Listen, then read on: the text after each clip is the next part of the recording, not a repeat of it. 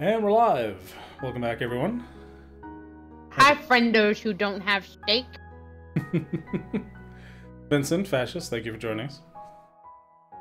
So just to jump right back in. Last session, our young group of friends were asked to collect a bag or two of crabs for the Duke's table. The message delivered by a rather disgruntled and dismissive Beatrice, or B, a slightly condescending warning not to go looking for Black Claw or other trouble. With Cade's clever suggestion of using Thane's arrows to tease crabs out from the rocky crags and tidal pools, they find their misfortune that some things don't like to be prodded. After a nearly disastrous encounter with Black Claw, a giant cave scorpion, several injuries are sustained, and Fen is poisoned while harvesting a souvenir. Terrible storm rolling in, the group staggers back to the road, encounter a crazed boar, and the Norn, manservant of Winston, Duchy's wizard. Warm fire, good food. Fen's sickness is tended to, albeit with a terrible night filled with feverish nightmares. During their stay, Yola and Thane showed some inherent knack for magical scrying device. Just before bedding down for the night, the Master Ranger Marlin shows up and shares tales of the Green Hollow Elves to a fascinated Thane, which brings us to the present. The soft pitter-patter of rain has abated. The summer sun shines through cracks in some loose boarding of the hunting cabin. Marlin is nowhere to be found, And a pale-looking Fen with sunken bags under his eyes sits at a table slowly sipping a steaming hot venison stew with a rough sewn blanket wrapped over his shoulders. The party slowly awakens.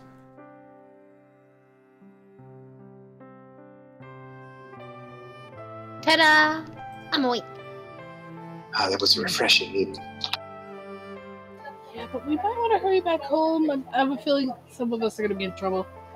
Yeah, 5 more minutes. Wake up. Yeah, five more minutes. I kick him in the side. Where's our gracious host, anyway?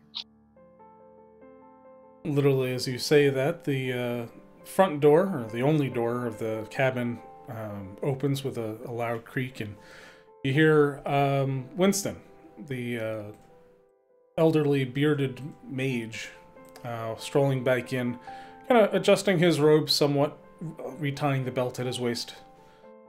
Like, good morning. I trust that you had a pleasant sleep. Yes. Yola can barely be seen under her hair, by the way. Her hair has just overtaken her. She's got this curly cousin-it look going on right now. Even as you're laying there in your massive hair, oh god, I forgot his name already. Kyrsus, the pet fairy dragon of Winston, is kind of made a nest out of your hair in the night. Excellent. He's kind of wrapped up in there, and you might have some trouble extricating him. Nay, there will be no trouble because I will not try. So yeah, Winston's coming in, and he's like, I understand that you like to sleep in. Oh, I miss those days. Sometimes everyone needs a little bit of extra meditation. But you should all be getting back now. You have quite a bit of a walk. I dare say your parents will be worried. Yeah. We're in no rush for the trouble that awaits us. Well, I mean, some of us might be. We do have to get back to our families. Also, could you not kick someone awake next time? That's very rude. Yeah, you're fine. Yes, but it's still really rude. It woke you up, didn't it? Yeah, not exactly the way I want to be woken up next time. You know what? How about this? I'll be your alarm clock in the morning, and I will wake you up with a kick straight in the ribs. If you wake up before me. That's a fair point. I probably won't wake you up. The trivialities of youth. Come. If you hurry, I can travel with you. Maybe it'll allay some concerns. Wonderful. I appreciate it. We best be going then. So Thane, being a teenage boy, does that thing where he just kind of like looks up in the general direction of his hair even though he can't see it, and then licks the palm of both hands and slicks it straight back, and then it's perfect. A bedraggled look. Takes effort. Yes. And it's just completely unfair for anyone who has ever had to actually put effort into making their hair look good.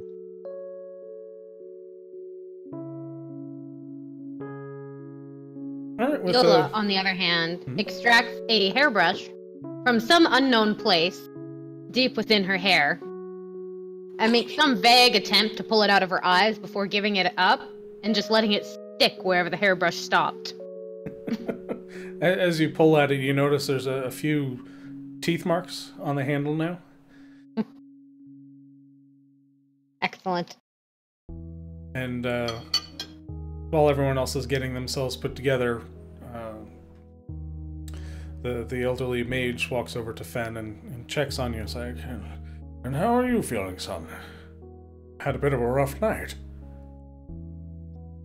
I feel like I've been poisoned and left to die. That's because you have. I can't speak for the left or dead part. Your friends, after all, took good care of you, but Right. Oh, yeah, poison will do that to you. We're You're going to young die yet. right here with us. You're young yet. You'll be fine. Can we not do that again? Yes. Norn warned me that you might wake up with a bit of a headache.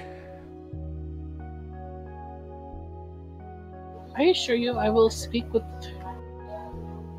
Beatrice later.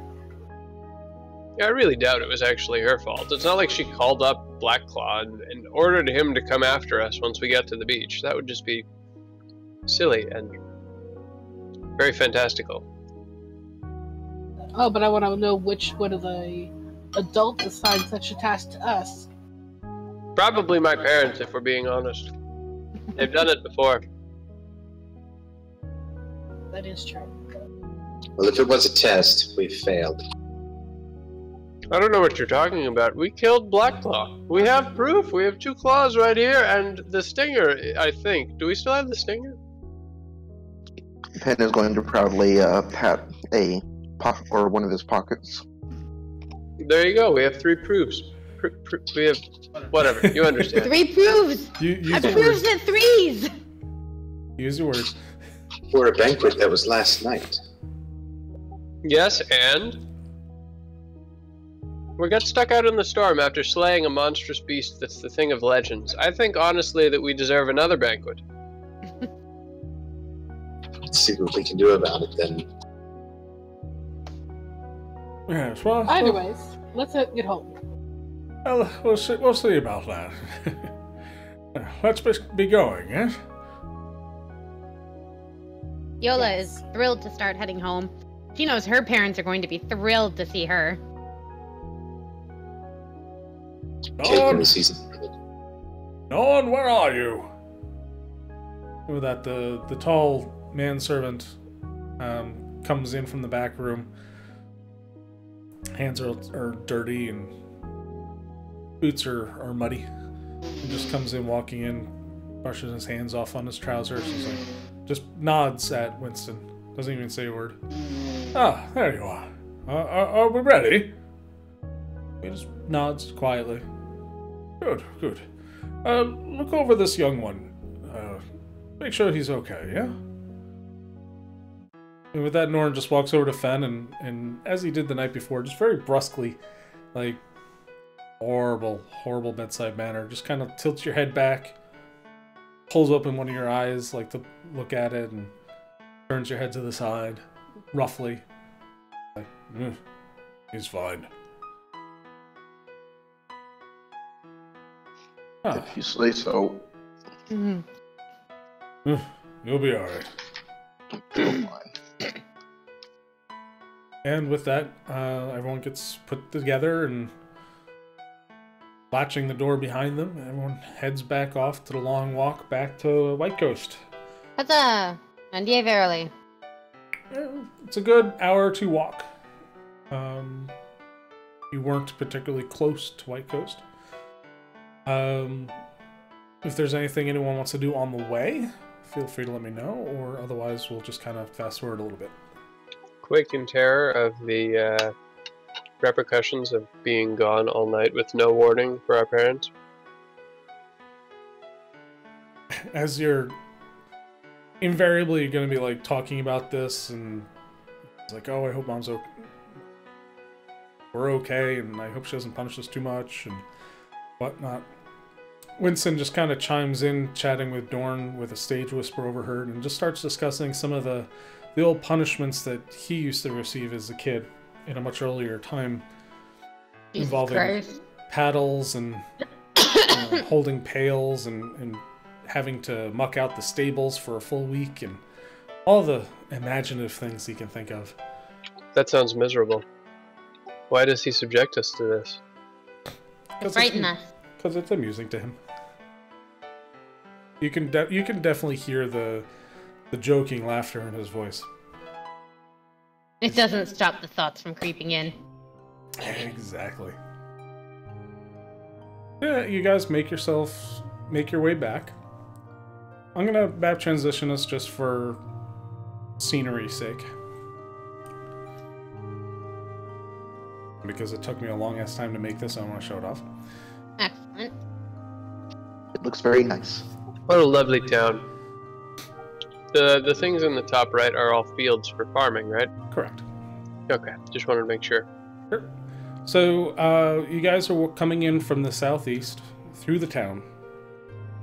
Now, you guys are all looking very much worse for wear, because between the fight with the scorpion, scrambling over rocks, sludging through a hurricane winds with debris flying around, like your clothes are tattered, like you're really looking pretty worse for wear. We're worse and we're where? I probably should have cleaned my armor.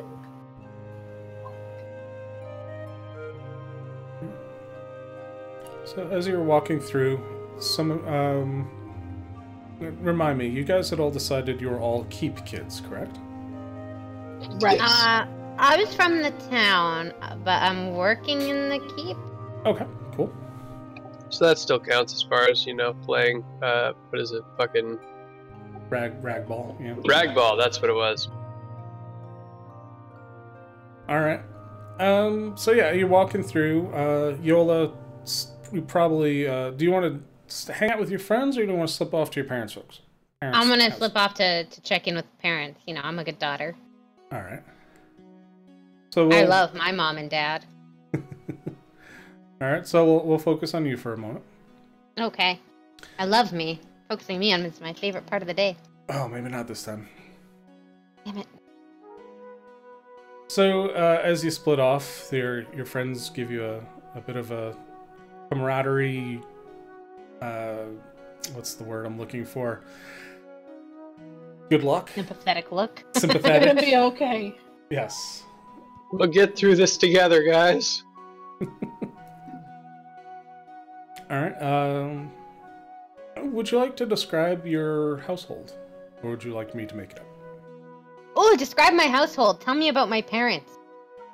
So, your parents, both your mother and father, are bakers, cooks. Your mother, as you had described, is a little superstitious, not very fond of anything reeking of magic or sorcery or devils and brimstone. Your father's a little more down to earth. Very affable fellow, quick to laughter, a little overweight, as most cooks tend to be. Your folks live above a bread store. Bakery. Store, jeez. A bakery. I love the bread store. There were stores dedicated to bread before. Listen, I gotta go head down to the bread store. I'll be right back, guys. Someone's gotta bring home the bread. It's well kept. Your mother especially is very fastidious about sweeping the stoop every morning, making sure that the windows are cleaned and washed, no muck or dust. Basically trying to be an extremely presentable form at all times. There's various wares on display by the windows. It's a 2-story, as again, your parents live above it. And there's always a constant stream of smoke coming from the chimney.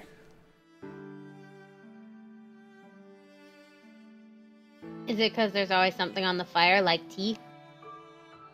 It's a bakery. Something's always cooking. Excellent. You definitely recognize the smell of home before you see home. Perfect. My tummy grumbles. I need honey bread. I need sweet honey buns. Yeah, we haven't had breakfast yet. So once I start smelling home, I pick up my pace. I, do the little trot. And I do kind of like the trot, run, settle down into a walk, trot, run, settle down into a walk thing. So jogging, all yes. the way to my door. Yes, but very irregular speed. Okay. All the way to my door. And when I get to it, I kind kind of tentatively kind of push it open, kind of peek in with one eye.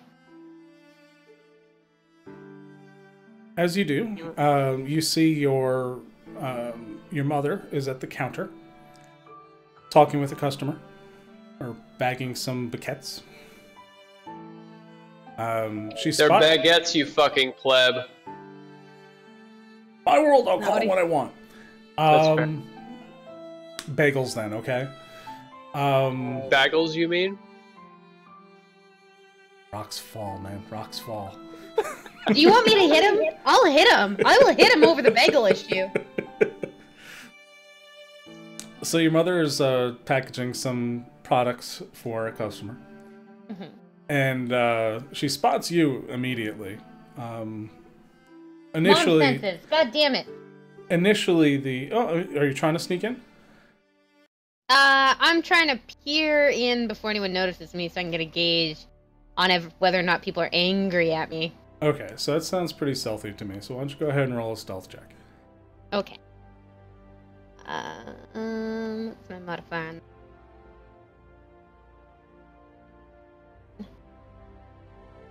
Should roll properly.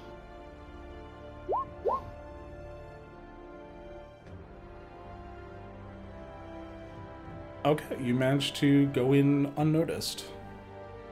Oh no, I'm just peeking. I've not walked in yet. I'm just peeking. Okay, you're able to crack the door open, and because you live here, you know that there's a small bell above the door that goes off whenever someone opens it. But you've learned through the years of being a kid that if you open the door really slowly, you can avoid it from actually ringing. Perfect. All right. I'm gonna wait until. Is there multiple customers in there, or just the one? Currently, there's just a one dowdy-looking woman, about the same age as your mother. I kind of slide back out and just kind of hang out at the front, and I'm going to wait to go in until after that customer's gone. Okay. In less than a minute, you hear her, giving her partings and. Good luck now. I hope your daughter's okay. Best wishes. As soon as she's out, I'm gonna whisk right in past her, probably right past her knees. Let's be real here. I'm tiny. And like literally just as soon as she's opened the door, I'm right in. I just didn't want Mom to make a scene in front of a customer. She hates that. As your mother is, raising her hand, waving goodbye and whatnot, and you slip in right behind the other customer. She just she lowers her hand from greeting and just immediately places it on her hip, and she just locks you in the mom stare. Hi, Mom. Don't you hi mom me? Where have you been? I've been worried sick. I was ready to call the guards out to come looking for you. Well, Mom, let me tell you. Oh, you better tell me.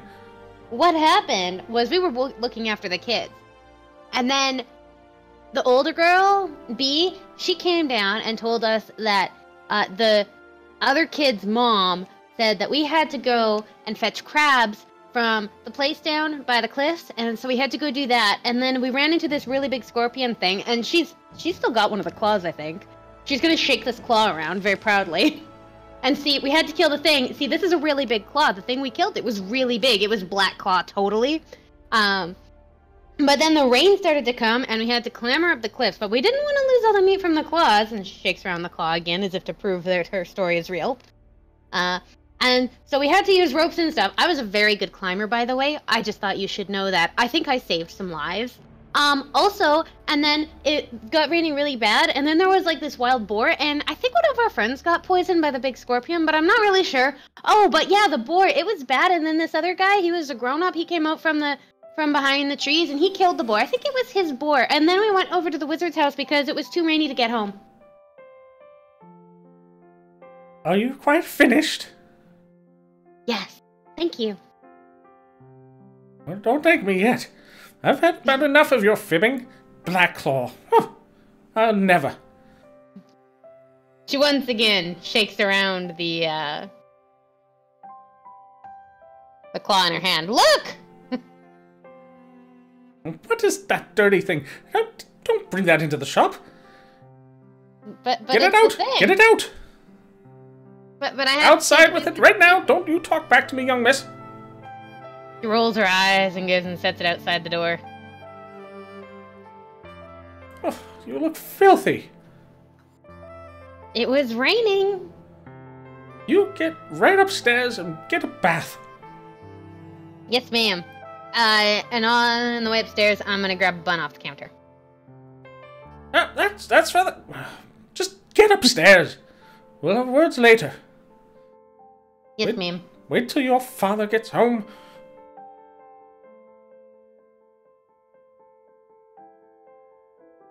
I'll go run myself a bath. Alright. And with that, we'll cut back over to the rest of the group. What would everyone else like to do? Well, I was supposed to bring some crabs back to my my family. Right. I will help him bring the claws. Yep, so Thane and Cassidy, you're both in resident with the chief scullery matron. Those would be Are the we? I proper thought term. her dad was a blacksmith. Or her Oh, fucking yes, adopted you're dad. right. You're right. You're totally right. Getting my characters mixed up. Sorry. Wow. It is only the I'm second offended. session. It's okay. But yeah, I mean, Thane will gladly take assistance carting this big fucking claw off to his mom. Because then he has backup for proving that this happened and he didn't make it up. Okay, so as far as the claws go, I thought you guys left those on the rocky shore. No, definitely not. We have intentionally held them around this entire time. Okay, Yeah, so, yeah. We so Yola tied has them to one the and you have bottom the other? of the rope. So Yola has one and you have the other? Yes. Except that she just put one outside, so I would have grabbed it. As we. Well, no, I she thought went. that I healed out to go to my house. Yeah, we all split okay. up. Okay. Yeah. So we've just got the one. Okay. So yeah. You head over to the kitchens. Do you go in the, just walk right in, or? Yeah, I mean, we'll go the servant route, and like we'll go through the main hall area. But yes, Thane is not trying to be stealthy at all. He's just like, oh man, I gotta see my mom. She's gonna kill me if she doesn't see me soon. I gotta show her this thing and explain why I was gone. Otherwise, I'm dead. Okay. All right, so you slip in the back supply door. It's like a big warehouse, like a loading gate almost. Like it's expected for a wagon-drawn carriage to back into it to help offload things. After all, it's serving enough food for the entire castle. Or not really a castle, just a keep, really. But in any case, you slip in the back there. There's plenty of workers who all recognize you. It's kind of like a second family almost. Several of the scullery maids, some in the early 20s, late teens, bit of mixed. They look at you and wave friendlily with an open smile. Oh, thank God you're back. Oh, welcome back. Oh, your mother's been looking for you. Thane gladly waves back to them and says hello, and is like, oh man, I got the greatest story to tell you all later. Don't you worry, we'll get back to you as soon as I see my mom. Good luck. Thanks. Yeah, so if you're heading straight into the kitchen looking for mom, or you want to... Yes. No, we're making a beeline for mom. Gotcha. Alright, so you find her as you expect, working diligently in the kitchen. From growing up here, like one of the cardinal sins of the scullery is to get underfoot. Don't get in mom's way, don't get in front of the head cook's way. Oh, I'd be sitting right at the entrance of the door into the kitchen holding this claw. Oh yeah, no, Thane goes right in, but he knows better than to like roll up right up on mom when she's in the middle of cooking stuff. Alright, so are you going in with your friends or just by yourself at this point? No. He'll go in with Cassidy, but he will. I mean, I guess if she stops by the door, he'll keep going straight on in, and like quickly wash up and start to helping cook, as he says, "Hi, I have a lot of explaining to do. I'm aware." Oh, well, that's okay, honey. You're okay, I hope. And she just walks over and pats you down, like looking you up and over. It's like, oh, you're okay? You're not hurt? No, I mean, I guess like a couple scratches here and there, but I'm okay. Oh, I hope those don't get infected. Come, No. Let's get you cleaned up. Magar! Bane's back! And you just hear a non-committal grunt from behind one of the stoves. Sounds about right. About time. Yeah, we kind of got caught up with some stuff. I didn't just up and disappear, though. We went to go get those crabs, and let me tell you, there was a big... It was Black Claw, actually. I'm pretty sure it was Black Claw. Holding up a hand to forestall the flood of storytelling. A very large, gruff-looking man, barrel-chested, with a well-stained apron over his front. Clean-shaven. He stares down at you like he's easily like a good foot or two above you. And he just looks down and is like, You okay, son? Yeah, I'm doing okay. Alright. You go get cleaned up. The kitchen ain't no place for mud. Yeah, okay, that's true. Alright, okay. Well, I'll go get cleaned up and I'll come back. As you're heading out the door to your rooms, presumably, he just calls out, it's like, Thane! Yeah, Dad. Just gives you like one of those head nods. Glad you're okay. Thanks, Dad. Oh, I'll just leave this right here then. And Thane will go ahead and take it with him so that he can also clean the claw, and it's not just some gross-ass claw we've been carting around for a day and a half now. But he will say thanks, and, you know, give you a quick hug, and then say, alright, you should probably get home too. Alright, so Thane and Yola, you're taken care of. That leaves Cassidy, Fen, and Cade. Cassidy, let's see. Thane, did you bring the claw with you, or did you leave it with Cassidy? No, I brought it with me. Okay. Because, you know, kitchen, we have to cook it here. Alright, so Cassidy and Cade, you've got a sickly-looking Fen kind of hanging out by you. You're just sitting on a few barrels that are outside the kitchen doorway there. Yeah, I will help make sure that Fen gets home. Alright. Cade will help as well. Fen will probably give, like, some of the most confusing directions, like he's almost intentionally delaying the inevitable. Which your two friends find very comical, almost, in that they very much well know where you live. No, guys, it's the third left. Come on, we just walked right by it. Bruh, we know. Come on, Fen. You're not feeling well. You need to go lay down. Do I really have to? Look, he'll just be happy that you're okay. Come on. He's gonna just limp along with them. Alright. You guys work yourselves down towards the docks. To a very serviceable looking storefront. It's not really a goods store so much as an entryway for a service business. Ding dong. Hold on. Hold up here. I'll be right back. Alright.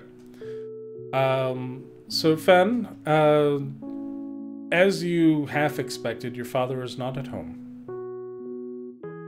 He is probably at his shop down by the docks, the workshop, so to speak, as he is a carpenter, and he doesn't work on that, at home. There always seems to be the stench of wood chips. Yeah, sawdust is just a way of life for your family. Like, it gets everywhere, it's coating everything. You constantly smell like maple and oak. It's actually a reassuring smell, like you know you're home. Yeah. Your mother actually doesn't seem to be home either. Oh, you got off easy. Finn just breathes a big sigh of relief. And then he realizes, wait, that means she's not here to take care of me. I want my mommy. Pretty much. There's no one home to fix you some hot soup or to tuck you in or make sure you get a hot bath. Well, Ben, go take a shower, bath, whatever. Get cleaned up and go to bed. Alright, I'll see you guys later once I'm not feeling grab like one this. of the pages to find your parents. Tell them that you're home. Alright, thanks. I would also like to point out that I grabbed some scraps of food to feed my new acquaintance.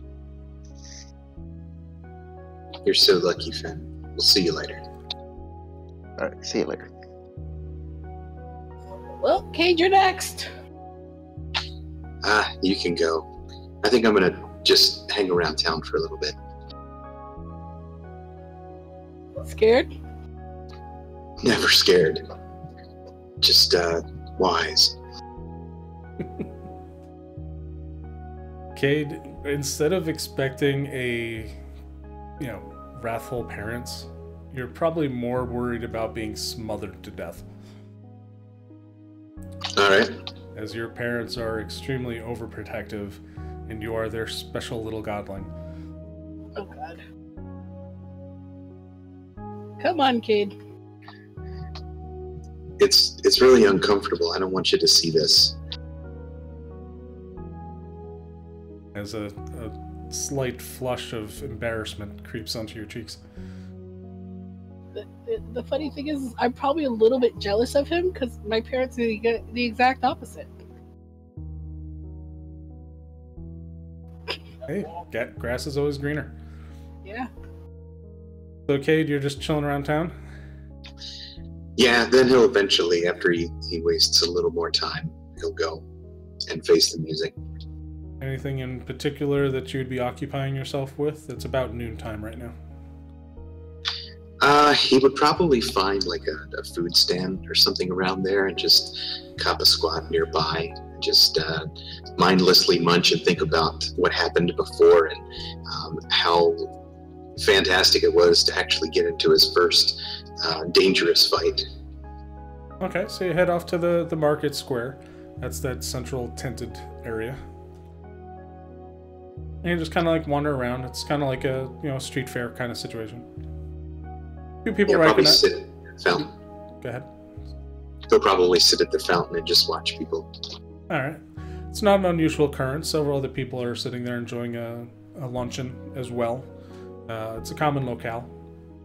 A couple people pass by and nod their head in acknowledgement. Kyrsus is White Coast is a small enough town that everyone kind of knows each other, even if not personally. You'll recognize each other. We'll third party it in just a little bit. When you do eventually get home, your parents are both extremely concerned over your safety, well-being. And they give you the once-over, make sure you get a bath.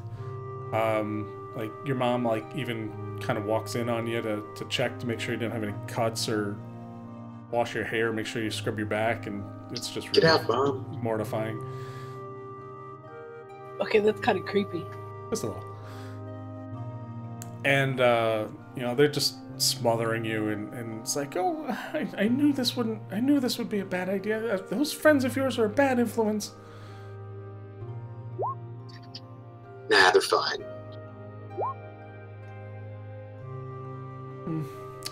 well, maybe we should just find you a nice safe position inside the keep. Maybe changing bed linens or something like that. Well, Father James will know best. Let's ask him. Oh, yes, Father James, he'll know what's best. Don't worry, Mom. It'll be okay.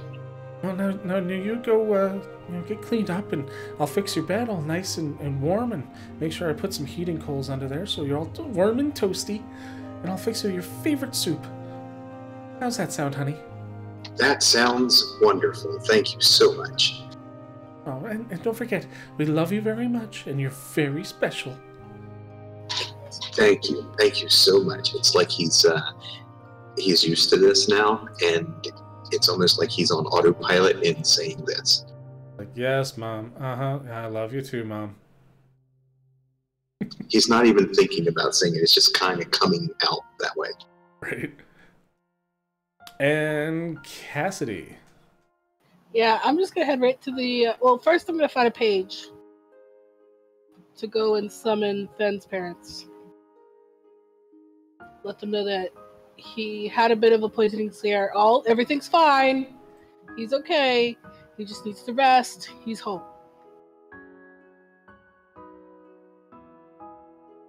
Okay, I missed the first part of that. You're gonna find what? A page to go find Fenn's parents. Oh, you definitely do not rank finding a page to do your work for you. Not even like a young kid that I can just be like, hey, go do this for me. You can find a young kid. You're gonna have to convince him. Hey, you! What are you doing? Why do you care? None of your business. I need you to do something for me. And what's in it for me? You get to do something other than sit there and do nothing? Shove off. Fine. Here, 2 gold. I'm shocked you didn't turn around and go, boy, I will whoop your ass if you don't I was do waiting this for for that me." too. I'm a little tired, okay? Remember, you are the intimidation machine over I here. know. All right, It's so also a little kid. you pass over 2 gold coins, which is economy and Pathfinder is all fucked up. We'll assume that is a small amount for even chillins. I mean, it's probably a lot for a little kid, but for us, it's probably a normal amount. That's what I'm saying. Like, the economy is really screwed up. So you hand over what's approximately the equivalent of like $5. Right. It's like, all right, fine. What is it? Better not be too long. I got things to do. And I'll give him the instructions to go find Fenn's parents, where they're at, what to tell them.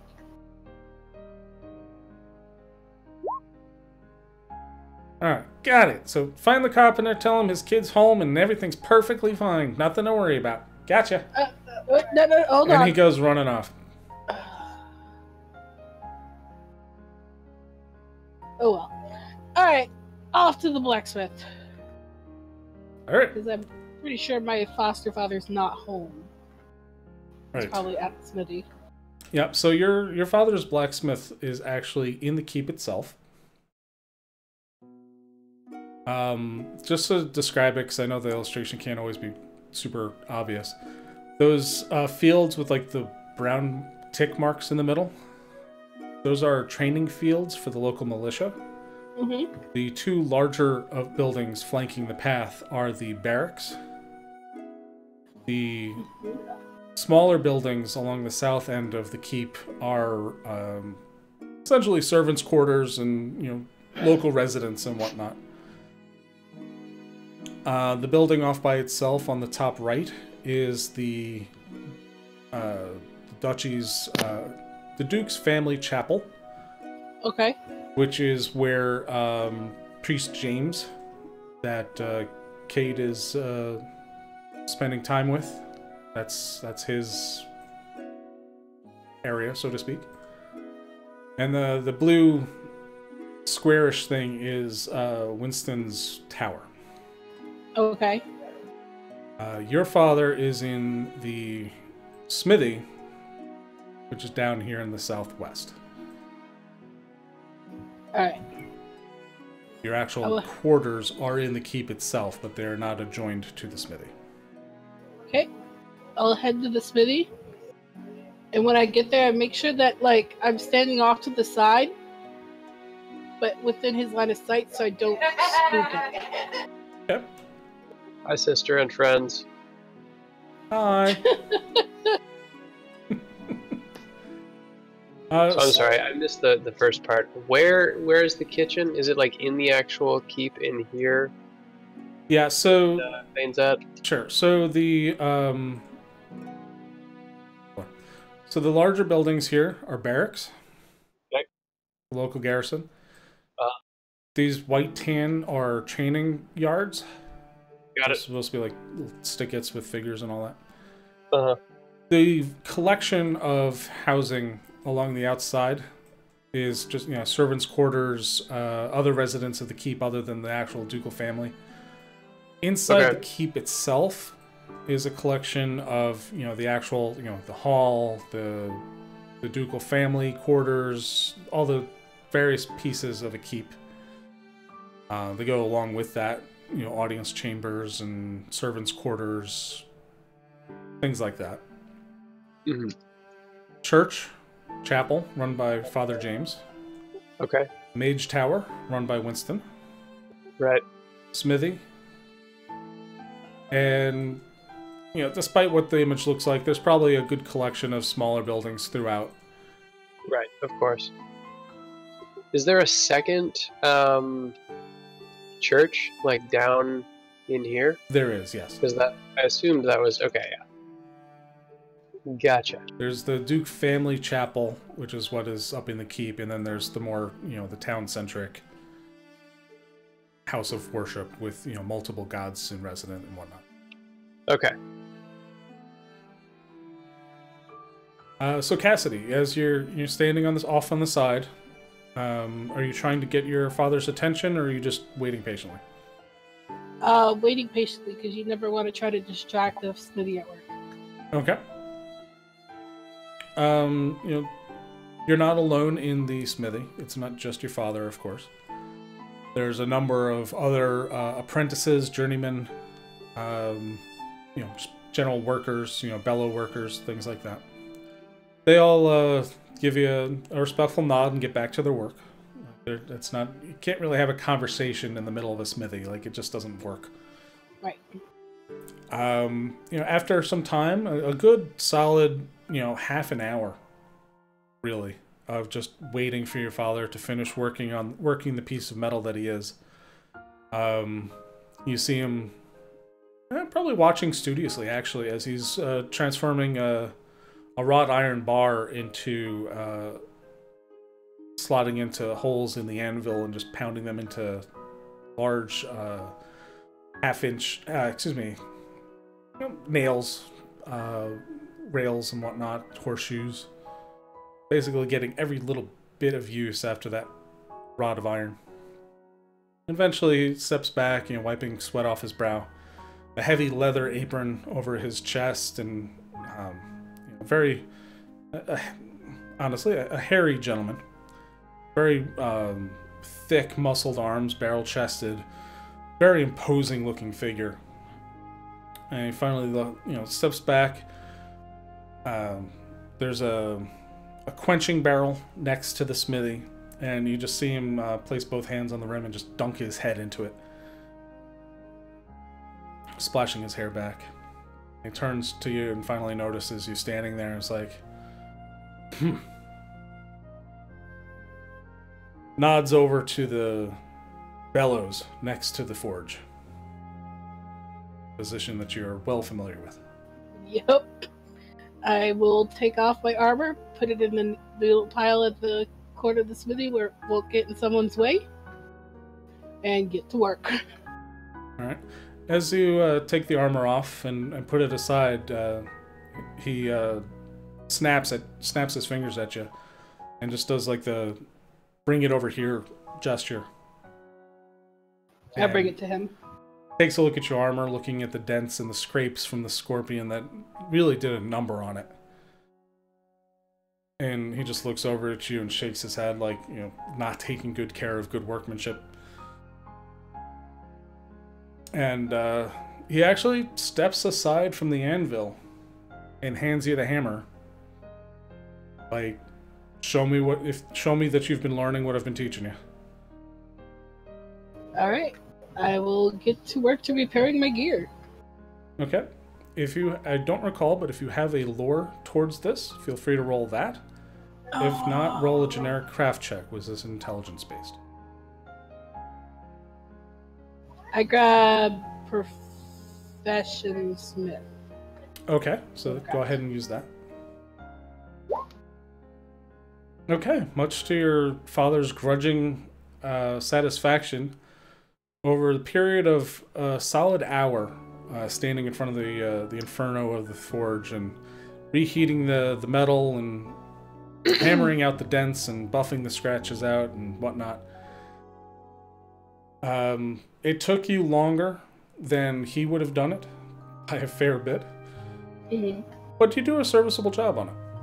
And he seems to be somewhat like it softened it for him a bit. Like he's not quite as pissed with you as he would have been. Yeah. All right, and as that, you know, again, without a word, he just nods his head off to the side towards the house and points over there and just splashes you with a bit of the dousing water. Like, get cleaned up. All right. I'll give him a smile, grab my stuff, and head home. All right. And with that, everyone has made it home successfully. No one is permanently scarred by their parents or anyone is in too much trouble. Some of you find yourselves grounded, curtailed for a few days. But overall, everyone is doing okay. All your comrades and peer group you have all their ears as you all collectively telling them over the story. Maybe some exaggeration gets mixed in there. But several weeks have passed. And everything's kind of blown over. It's old news at this point, as you know, attention span of young people tends to be. It's like, oh, that's so last week. Is there anything in particular that anyone would like to do in this time period? I mean, do you have options for us, like things that we could do? So, in the time span, normally you would be continuing to learn your crafts. You might spend some more recreation time. You might get to know someone more, or whatever you can think of to come up with that you wanted to get done. Maybe do something with those claws. Fen, if you wanted to find out more about that stinger, or like try to make an actual trophy out of it, so to speak, or if it just gets tucked away in a drawer. Yeah, I was actually gonna like go to the alchemist, see if he couldn't do something to it. Okay.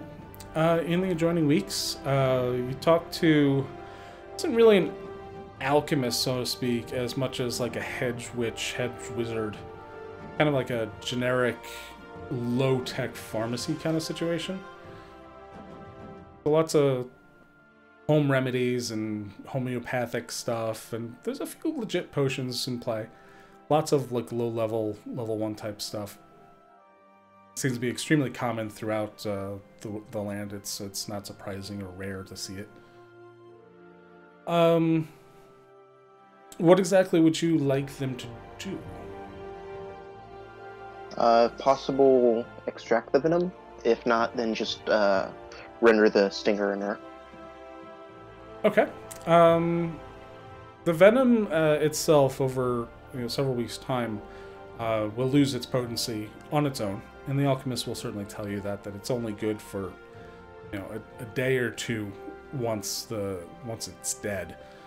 unless it's preserved carefully in specially prepared ways. You have to extract the venom, boil it down, concentrate it, that sort of thing.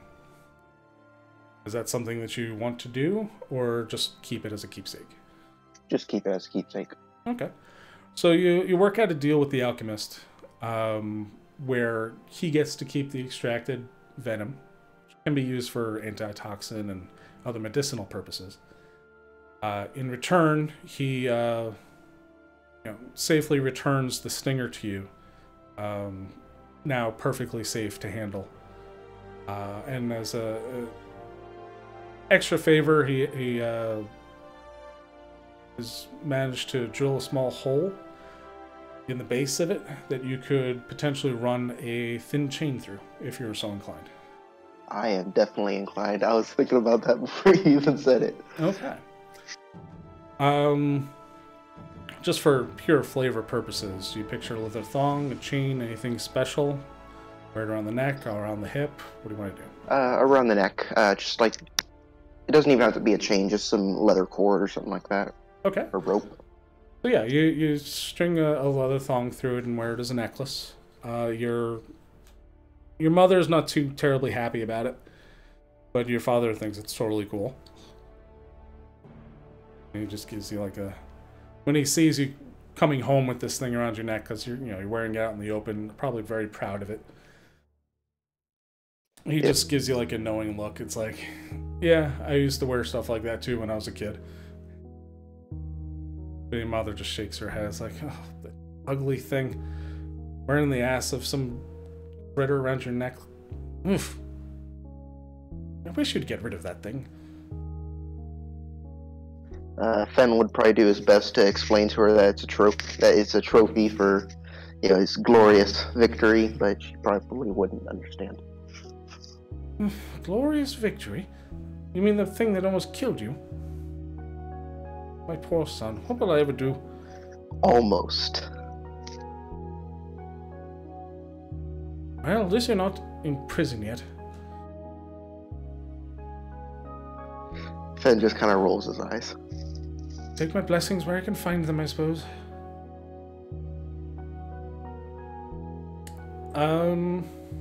Yeah, and your father, aside from the the head nod or whatever, is actually almost dismissive about it. Like he's got more important things to worry about than some jewelry his kid brought home. Mostly just muttering about some furniture order that came in that he's super stressed has to deal with, and annoying customers and things like that. But yeah, so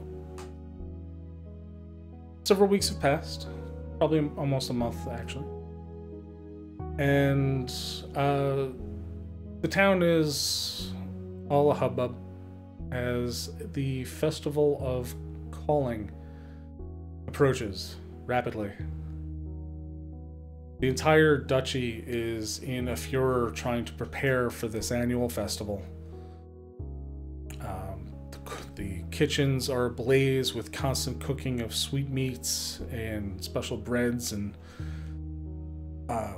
many traders have rolled into town, carting entire huge wagon-sized kegs of ale, and a bunch of gleemen and jugglers and musicians and bards have all kind of swarmed upon the duchy. The market square, which is normally filled with stalls and small tables with odds and ends that people are trying to sell and home crafts and whatnot, has largely been cleared out to make room for all these visitors and performers. Keep itself is swarming with servants trying to prepare guest rooms, and everyone's basically just in a mad dash to get everything done in time. All collectively, you've been put to work like you've never been put to work before, as everyone's trying to rush to get everything done.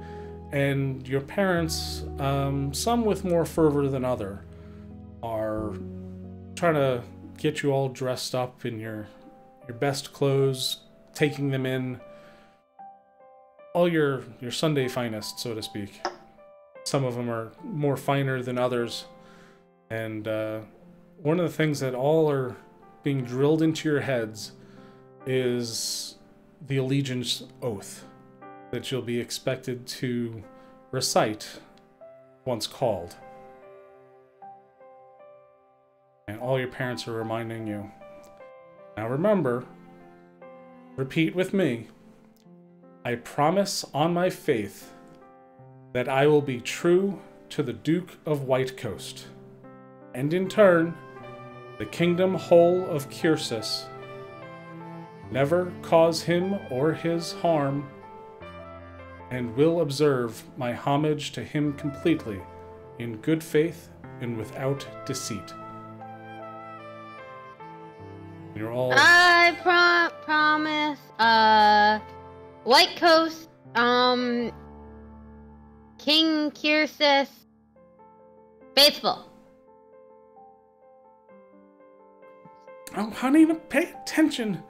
It wouldn't do to make a mockery of us. As I forget the actual. Give me the last part again. If you get your head out of the clouds and listen, I promise, on my faith, that I will be true to the Duke of White Coast, and in turn, the kingdom whole of Kyrsus, never cause him or his harm, and will observe my homage to him completely, in good faith and without deceit. You just see Yola trying to scribble this shit down on the inside of her wrist. That's a whole lot to fit on a small wrist. She's trying. No one said it's gonna be good. So yeah, this is drilled into your heads. It has been for the last several days. This is nothing new. This is something that all the children of your age have been waiting for all year. Like, this is the epitome of coming to age celebration, and like the signifying that you are now young adults and not just kids. So naturally, it's something you're all looking very much forward to. You're gonna put this in text for us, right? Or do you expect us to remember this? We'll see. I would just like to say that Finn would probably write it on a piece of parchment and hide it on it, like on his wrist. Crib sheets. Yola's hiking up her skirts, and she's like, all right, the last part, Mom, the last part again. You're running out of body parts? She's running out of body parts. She needs the last part again, Mom! One last time.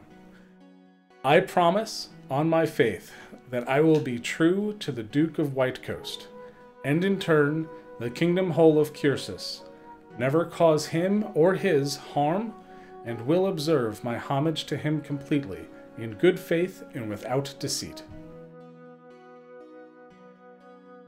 Now again, as this has been repeated to you over the last several days, and the fussing over outfits and, told how to behave and what's going to happen and all that has been drilled into your minds over the last several days.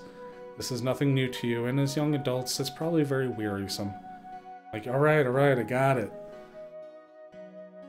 More on your mind, however, is the traditional morning RAGBALL game.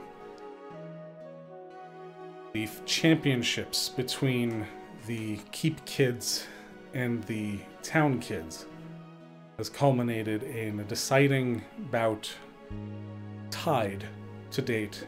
In this game, above all other games, even despite this festival, will decide for the year who is victor.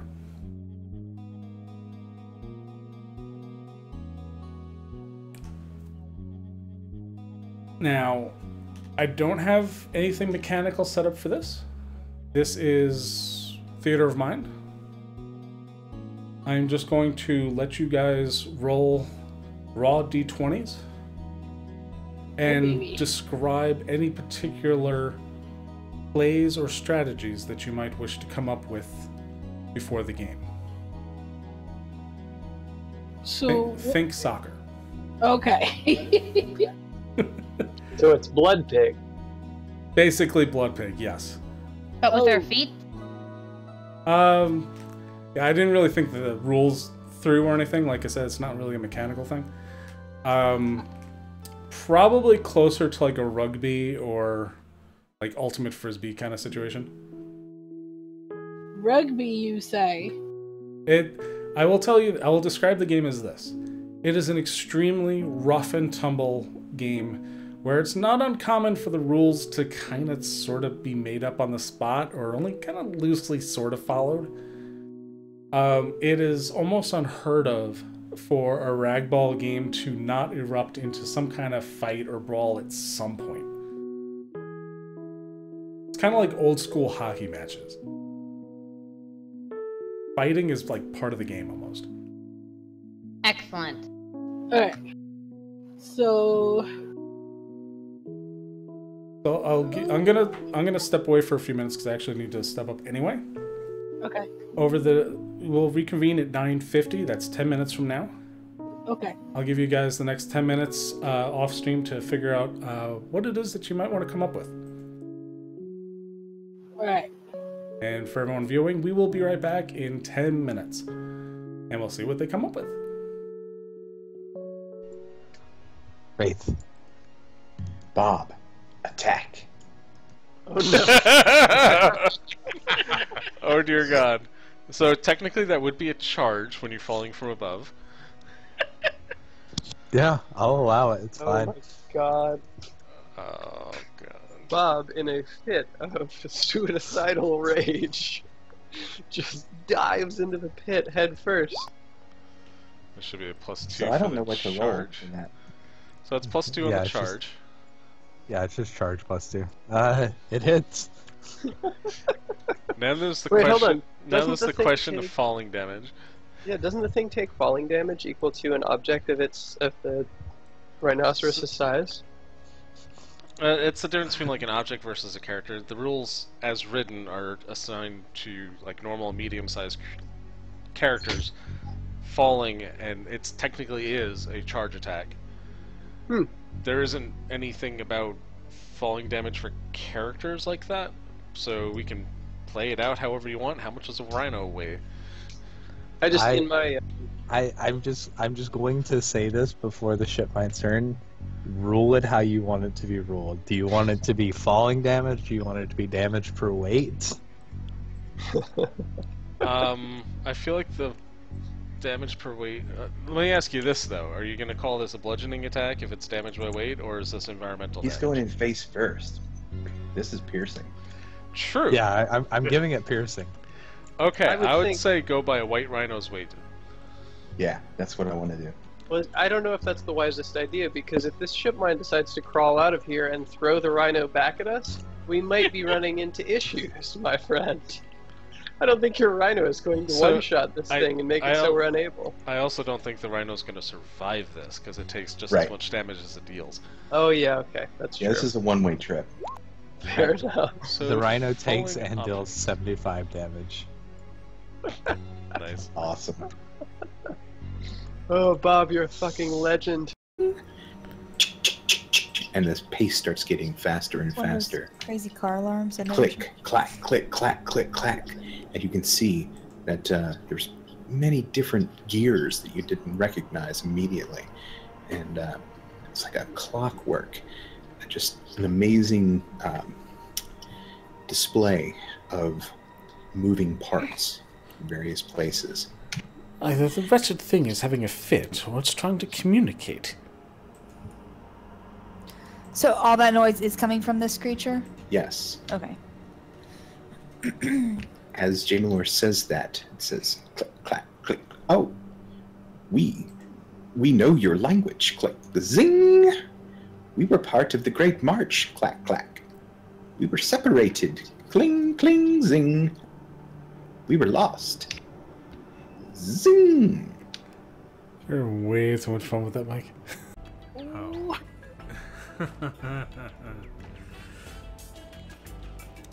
So after probably like an hour of this, of berailing the patrons with mostly accurate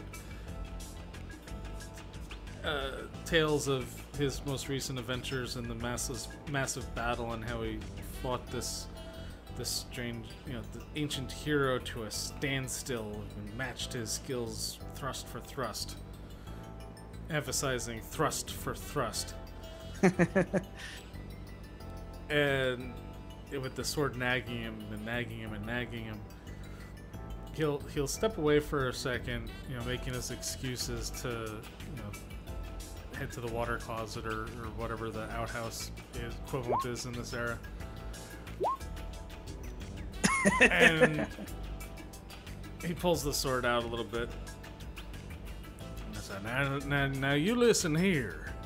Now we need to come to an understanding here. Now it's all fine and dandy to be heroic and do great deeds and win the day, but a man has got to relax. And relax you can, with a few beers and definitely with no googly-eyed floozies. Oh, if you have time for that, you have time for me. You could swing me around. Are you jealous? Of the very idea. I think you are. So I'm spending some attention with the pretty ladies over there instead of wielding you. I'm simply thinking about the best course of action from here, and that does not involve fooling around with women. Yeah, well... Aldarian tried that a few times, and I quickly tossed him out of that. Well, if you take it from me as something of an expert, I imagine that they might enjoy my weapon a little more than yours. I mean, try as you might, we can see about that.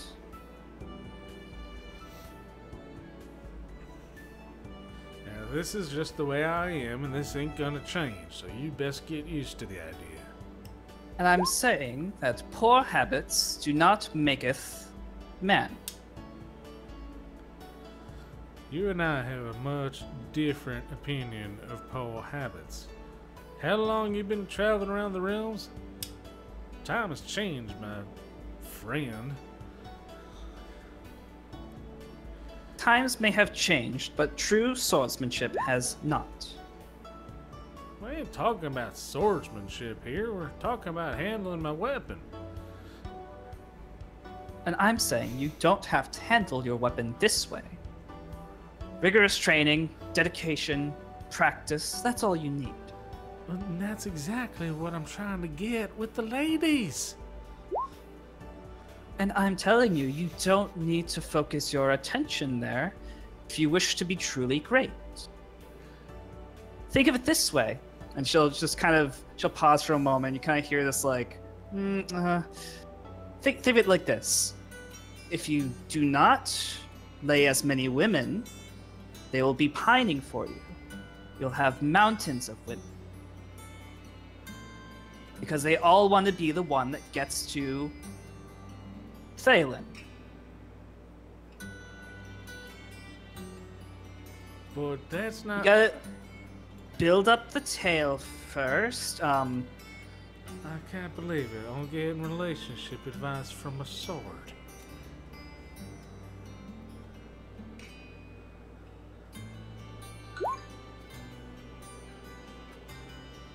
But the heart of the matter is that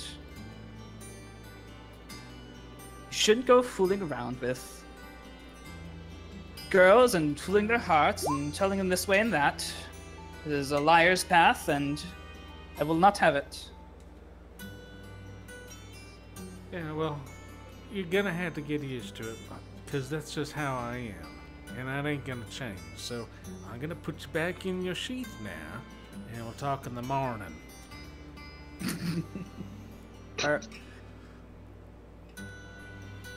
Very well.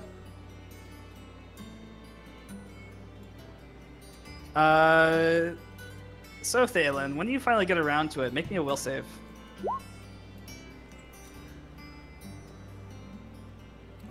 Need a token. Where's my token? There's my token. Don't forget, I'm sure you want to use Charmed Life on this. Yeah, I'm probably going to. Yeah, I'm using Charmed Life on this. Oh my god! Right? Where the hell is that thing? Oh, it's just static. Charmed Life. Charisma to savings, +2, so an 18. So you're getting ready. You found this really, like, 8 out of 10 woman. She's curvy in all the right places. Oh, better than my usual standard.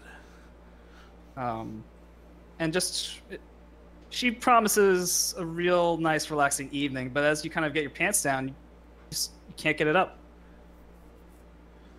Oh my god!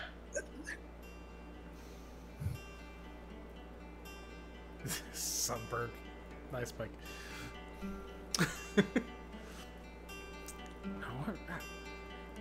Now, honey, don't worry. Just had a little too much to drink. That's all. Just give me a minute. She'll wait a bit, but no matter how much you rub it or massage it this way and that, doing all the Thalen patented techniques, it just won't work. And it's like, if this is a bad time, I can just go home. No. This isn't a problem. And without diving into too many mechanical details here, there's more than one way to skin a cat, as it were. Okay. Let it never be said that Thalen didn't do his best to do his duty. Make another will save.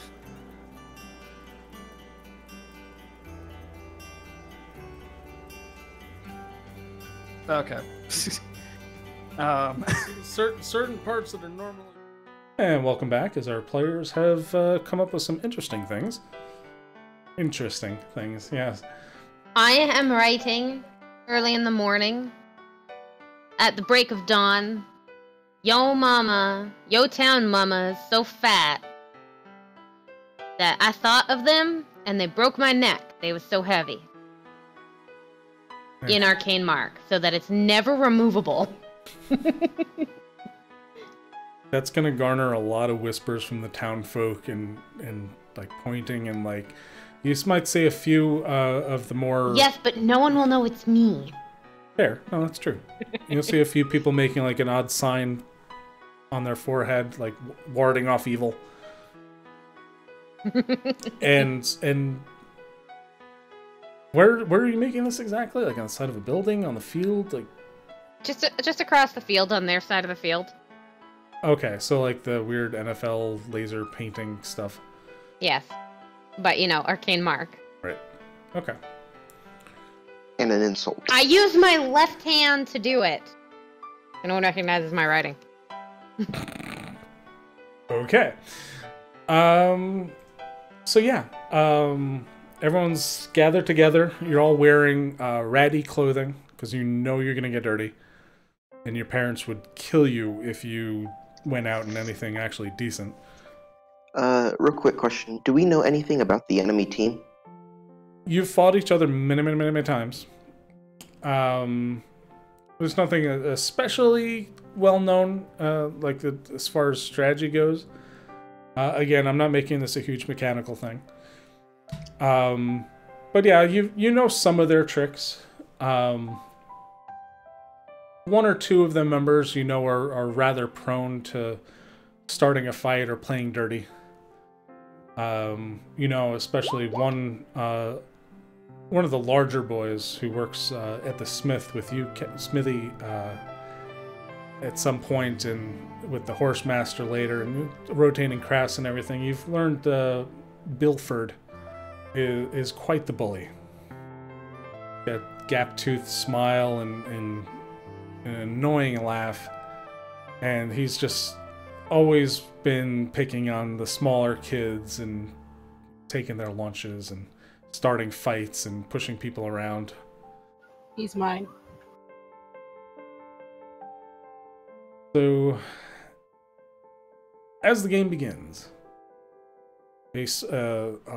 one of the kids brings with them a roughly stuffed bag of sheepskin leather just stuffed with rags. It's kind of lumpy. It's not like a solid soccer ball or football or anything like that. It's just kind of lumpy and it's obviously it's just a stitched together leftover skins that the tanners like couldn't use or make any good use out of, that it's just kind of roughly stitched together with leftover leather pieces. And without much to do, everyone kind of lines up in the middle of the field, facing off. It's about 10 people to each team, with large overturned oaken barrels that probably at one time or another used to hold mead or wine or something like that. Some of the staves are smashed in, or there's leaky holes and whatnot. They're completely unusable for anything else. They're just held up with 2 wooden blocks to either side to keep them from rolling around the place, kind of half submerged in the mud at this point over the years. This sounds like the baseball field in my mom's hometown. Yeah, it's just an empty field that's just kind of been co-opted that no one else has any real use for. So yeah, without too much to do about it, this older kid who's not actually playing, is kind of sort of acting as a ref, so to speak, or at least the scorekeeper. He just reminds you, no, everyone's got the calling later, so let's have a clean game, shall we? Staring directly at Bilford. No bloody noses this time, I hope. And he just returns with a gap-toothed grin. I don't like that kid. And with that, it's like, we'll be playing a 5-point game. Don't kill each other. And with that, he steps back and throws the ball up into the air. Before he does, as we're doing the exchanges, the stare down, I want to pick out one that looks like the smallest. Like, why am I even here playing? And just do a finger across the throat, intimidate. You're staring down across, right in front of you, like 3 feet separating the two of you. How tall is your character? My character is 6 foot tall. 6 foot tall. You're a tall fucking kid. You are staring down. That's like Alex's height at the end of high school. That's true.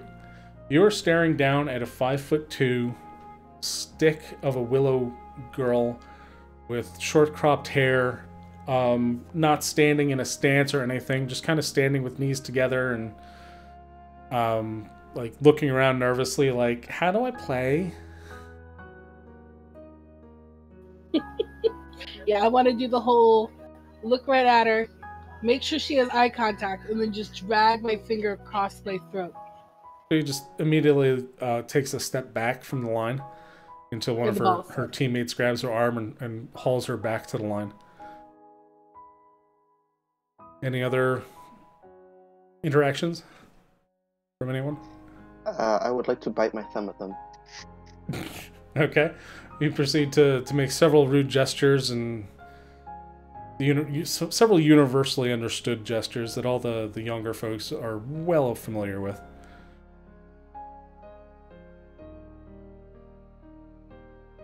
And with that, the ball is in the air, and I'm going to ask. We'll do a bunch of rolls here, so I'm going to actually ask you guys all to make initiative rolls, just to keep things a little organized.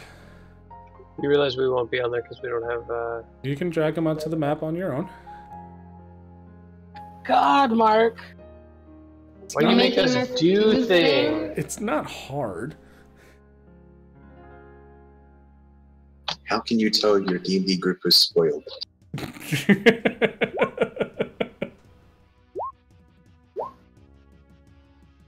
Man's fucking ready. Damn. Finn's dead to the world. 3. Hold on, I got this. Do I have anything that... Yeah. Hey, Thane, we're awesome.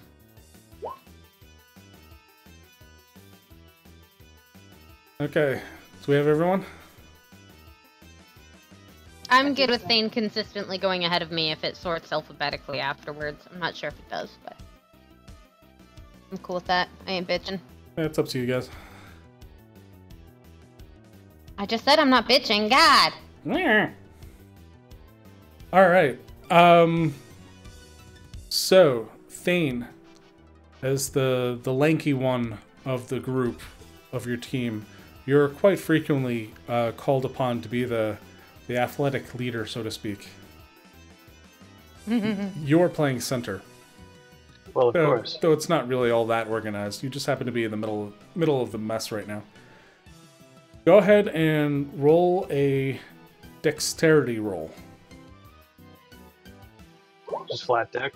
Just flat dex. I'm going to keep the rolls pretty simple, guys. Just straight up attributes. Unless you want to come up with anything inventive to explain why you would be rolling something else. It's very, very open-ended. Alright, works for me.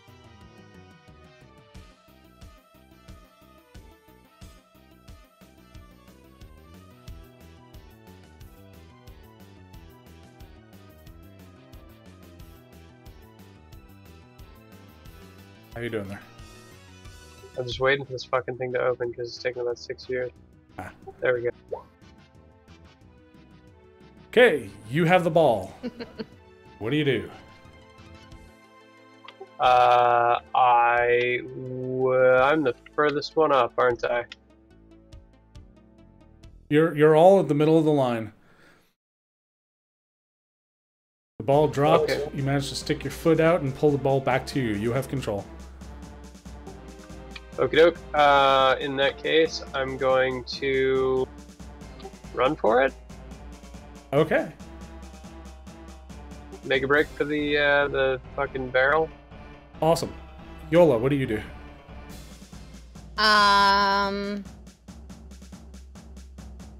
Yola wants to try to trip a kid. Okay, go ahead and make a C&B. This is gonna go so well. I love being a sorcerer. Keep in mind, you're fighting other kids. Like the numbers. Wait. Can I use my dex for that? No, I can't because No. it's not a weapon-based one. No. Damn. Actually, a 12 is all you need to beat. Yes. You are dealing with other young people. I hope it was someone taller than me. So you managed to trip another kid who is several years younger than you, happens to be about the same size and build as you. They go down into the mud. Ha! You are Shrimp. You are clear. Cade. Kate is going to make use of the rope at any good time, whether it be somebody that's in front of Thane or quickly advancing and might catch up with him. I'll say for convenience sake right now, the rope is not immediately near anyone. You're a little off center. Well, in that case, I'm going to go with the tripping as well. Okay, go ahead and roll C&B. Your opponent is a little bigger.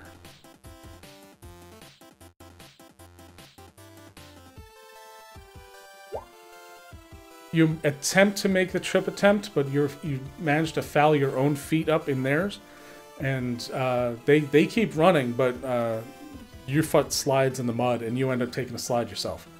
Yeah, that's at a -2 as well, so it's 5. Oh yes, right. So yeah, you're down in the mud. Cassidy, you got a small little wisp of a girl in front of you. What do you do? Yeah, I'm gonna play some defense for Jane here. So to get her out of the way, I'm just gonna shove her out of the way. Okay. Same thing. Roll C&B. You shove her so hard that she goes flying. You actually push her into one of her teammates, and they both go down in a tangle of limbs. Dirty. Ben, your faced-off opponent is now down on the ground with this younger girl tangled up in them. You are fully clear. What do you do? I am going to leap over them and tag alongside, not really alongside, but next to Thane, keeping myself open for if he needs to pass. Awesome. Thane, you have the control of the ball. You're making a run for the goal. There's Bilford standing in front of you with a grin, just waiting to take you out. Okay, I would like to juke around him, I guess. Okay.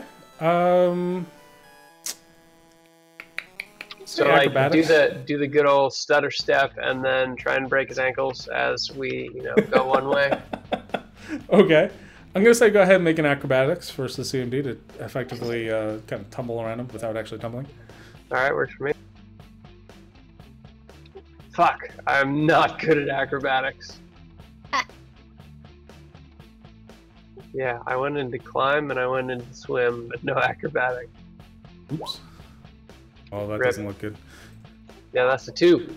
You try to get around Bilford, and he just stiff arms you, and like you just hit a wall. Your feet slide out from under you, where your chest does not move any further, and you are just flat on your back, gasping for air. The ball is now in Bilford's control. Yola. Alright. Yola is going to sit on the kid she knocked down. She's squirming underneath you, just yelling. It's like, get off! Mud's my mouth. Get off me! I will do everything in my power to fart on her. That might get everything. Roll a fart chance. I can't believe I'm asking you to do this. Roll fortitude. Excellent. Wait, you have to roll fortitude to fart on? No. Without pooping. You're trying so hard. Things might have gotten a little messy. Excellent. You just pooped on this poor girl. You had to roll fortitude? What was that? No, I rolled fartitude. Fortunately, there's a whole lot of mud around and probably goes a little unnoticed. Cade, you are on the ground. He's going to pick himself up, not worrying about brushing the mud off, and just run. And I guess he had his eyes closed in the mud, of course, and he's not wiping away, so you just see just these 2 little specks of white out of his muddy face as he's trying to barrel into anybody that has the ball. Okay. All right, we'll come to you on next round for that. Standing up was probably the... I'll say you're chasing after Bilford, as he seems to be the only one left standing right now, as he's running with the ball after knocking Thane down. Cassidy. I want to tackle Bilford. Go ahead and roll C&B.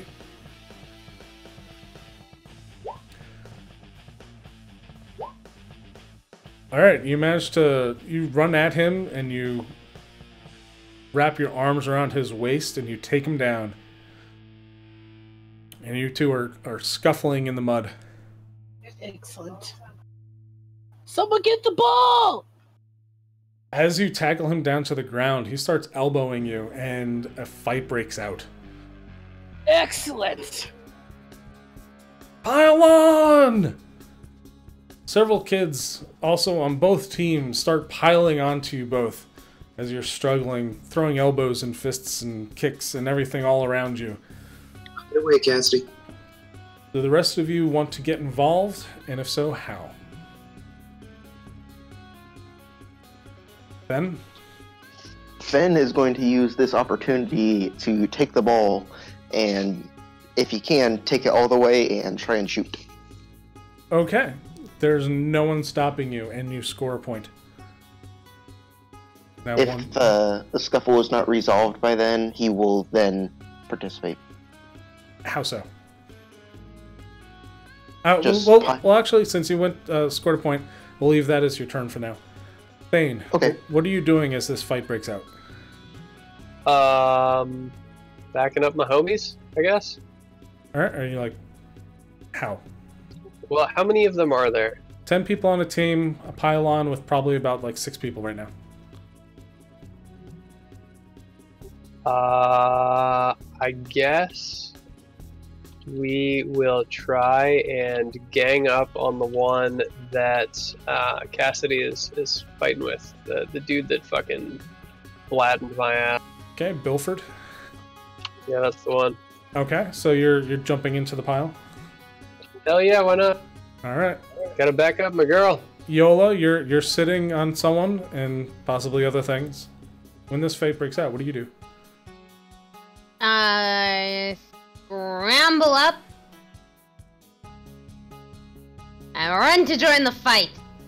Okay. Do you pile on, or you pull people off? Just throw punch? Like, what I'm are you gonna doing? try to bite the first person I see that is not someone who I regard as a friend.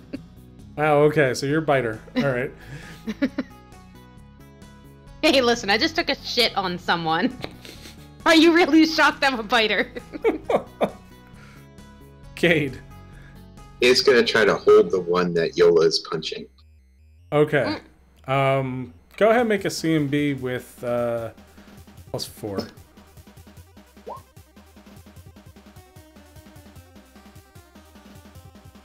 Yeah, Bilford is like, yeah. You guys are just wailing on him. You got both of his arms held behind his back. You're all on the ground wrestling, but like you got all of his limbs wrapped up. Like he kind of is just squirming right now. Cassidy. All right. So I got a couple people on top of me, right? Like in a pile. Yep. With Bilford underneath, but Mhm. they've like pinned his arms to the ground. Yeah. But the play has been made. Has the ref like started blowing the whistle or anything, or? There's no whistle blowing. Oh, we're just being allowed to duke it out. This is not an organized event. This is a bunch of kids playing a game. Is there anyone watching us? There's a bunch of a lot of kids from town. Some of the young adults. It's like a rough laid stone wall that a lot of the girls in nicer dresses, you know, like the weavers and the scullery maids and the whatnot from the keep kind of gather together. This is like a social event, right? And they're all maybe. They're all kind of chit-chatting and talking, all kind of sort of paying attention to the game. So like, oh, that rough game that the young kids and boys play. There's a few, one or two like older gentlemen getting together, drinking a few beers. You know, you see some money changing hands. All right, I want to lean in and say loud enough that Bilford, his name, Yeah. could hear. Oh, you're right in front of him, so yeah. Yeah, I want to make sure that he can hear me. If you don't start playing nicely, you will not like it. Go ahead and roll Intimidate.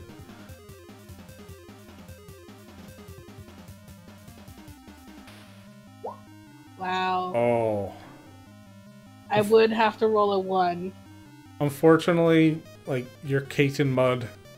He took you out. You took him out, but yeah, he's not intimidated by you in the least.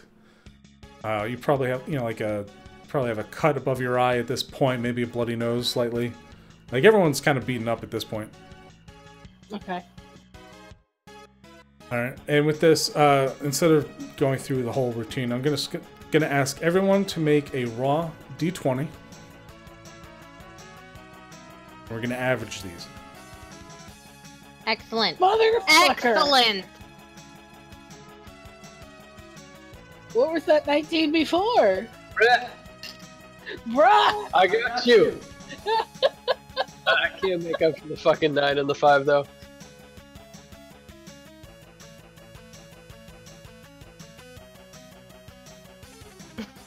The most average of rolls. The Keep Kids win! Yeah. Shortly after this scuffle has happened, one or two of the older gentlemen get involved. You see some of the apprentices from the smithy that you're well familiar with, Cassidy. You also see some of the workers from the stables, some of the farmers, some of the more rough and tumble types walking over and pulling the kids apart, some bodily lifting people away from the mess. And everyone's getting firmly reprimanded for, scuffling on calling day and what a mess you look like. And you see one mother coming to claim their youngest daughter and berating her for how bad she smells. Like, go take a bath, young lady. You smell like shite. Oh, that's terrible. What have you done to this poor girl? Maniacally. And yeah, so you guys have the accolades of winning the match for the year and the bragging rights that go along with that. Bilford, the bully, gets up, scuffles, and like throws a few people off of him. And when one of the adults tries to pull him to his feet, he just kind of like shrugs off the hand and goes walking off on his own. No one seems to be minding him. Like, no parents are picking him up or anything like that. Just going off on his own. Damn it! Now I have to go make friends with the bully. And side note, thank you for the follow, Ender the Fox. And I'm not quite sure how to read that. But thank you for the follow anyway. Sorry. Words, not good. So yeah, everyone gets cleaned up. You guys won the match. And your parents kind of give you a once-over for, getting into a fight and getting messy on calling day and try to patch you up as best as you can. Cassidy, your dad, is he's not really berating you so much as, like, he's reprimanding you for not keeping your temper. But at the same time, how do you want to sell it? Like, do you take blame? Do you make excuses? I understand I should keep my temper better, but it was in the protection of my friends. They were fighting dirty. The other team. So are we. I don't know that. You're all off on your own. You are not together at this point. You're off with your parents. All right, so Cassidy, your father just kind of gives you like a head nod, and it's like, oh, you shouldn't start fights, but if you're gonna fight, you better be the one to finish it. Yep. We won. And with the word that you won, he just gives you like a very rare smile. This is not a man who smiles or he's not very expressive. And he just gives you a nod and sets you on to the to the baths to get cleaned up. You've got a hell of a shiner though. Well, I'm sure I knocked a few teeth loose. And... Yep. Then, your mother kind of fusses over you, and how do you explain? Finn tells her he didn't get involved in the fight. Oh, that's right, you didn't. You're a good kid. But you helped win the match for them. Backtracking just a little bit. Backtracking a little bit. One of the points was helped out as Cade. The other team just suddenly found itself like tripping the entire team all at once. Sweet. As Thane was able to take the ball from one of the smaller kids and run it to the goal. I didn't want to ignore that part. Yola wants to go home and dump herself in some cold water and then quickly change. Are you trying to avoid notice from your folks? No, I'm just gonna do that thing that teenagers do where they just blast past and just talk so much that the parents don't get a chance to get a word in edgewise, and they can't stop me without actually bodily stopping me while I go rush to clean up because, it's calling day. Yeah, so you just shit on some girl. But I don't explain that part. I leave that part out of my incessant teenage squawking. Right. So as you like burst in the door and start running upstairs right away, your mother yells after you, "Don't slam the..." Slam! Yeah. Don't worry. I do. I feel bad for this bully kid. I feel like shit now. For different reasons now. Yeah, I was gonna say. Good choice of words there. Listen. And so I'm gonna grab like a couple of pastries. And Okay, a stuffed pork bun. All right, so you know well in advance that there will be huge feasting. And like you definitely don't want to ruin your appetite for this one. I'm not. I'm grabbing a couple and putting them in a little like cloth and tying it up. I'm gonna go take it to the bully because I feel bad for him. Oh, okay. So I'm like grabbing a couple pork buns, which are my personal favorite type of bun, and then like a sweet pastry or something, one of those yucky, gross sugar cookies or something that no one's gonna miss. If people tell me that those are delicious, but I think they're fucking lying. Finished off but like a whole package of those things last night. Anyway. But anyways, and then I want to go try to find this kid and give him a little package. All right, so your parents remind you that you certainly do not have time to go gallivanting around town, and the ceremony is about to begin. Around there, probably. Maybe. We'll see. Whatever. I'm gonna tie this thing. I'm gonna stick it under, my skirt or my wrap or something else. Just, some way fashion this little package to me. Okay. In preparation to give to this bully kid who I now feel bad for because his parents don't love him. Thane, you make your ways back to the kitchens, which are in a fervor, trying to get everything prepared. And Magar, the head chef, is barking orders. Your mother is likewise organizing the scullery maids in preparing this. And no, don't do that. And no, the tablecloth has to be set this way. And they barely even take heed of you returning home. Alrighty then. I guess I'll just clean up real fast and offer whatever help I can to the cooking and nonsense before I have to skedaddle out the door. Okay. Just as you're heading up, your father does manage to catch you, and he just he's like, "Go get cleaned up and get back down here. We got tons of work to do. Don't dilly dally." Okay, Dad. And Cade? Cade is just going in and getting cleaned up. He tries desperately not to make too much, or to take too much of a fuss from his parents. And he actually says, "Well, Ma, I do have to go see the father." Kind of hurries himself along. Okay. As you get home, you find that your best tunic, boots, fresh underwear are all laid out, fresh pressed on your bed waiting for you.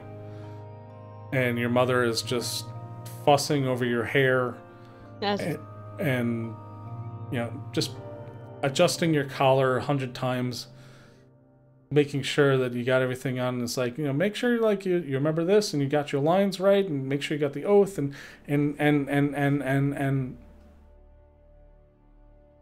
repeating herself like 50 times, I'm sure. He takes it in, but then he says, "Ma, not that tunic. Come on." You wanted to head off to Father James, was it? Right. Okay. You can certainly do so. You might miss some of the early festivities, but not too much. Like, you're not missing anything major. And then we have Fen. Fen is is the fair going on right now, or is everything still being prepared for it? So the way the celebration kind of works is, like any fair day, there's plenty of booths and visitors kind of set up like early in the morning, but the main festivities don't really kick in until later in the day. But there's still plenty of prep being done. Some things are open early.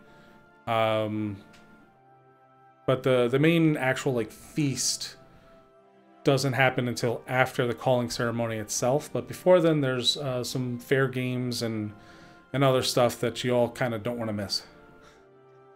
Alright, Fen is going to split his time in between, just doing the games and all that, and hanging out with his friend, pranking anyone that he thinks he can prank with and get away with it.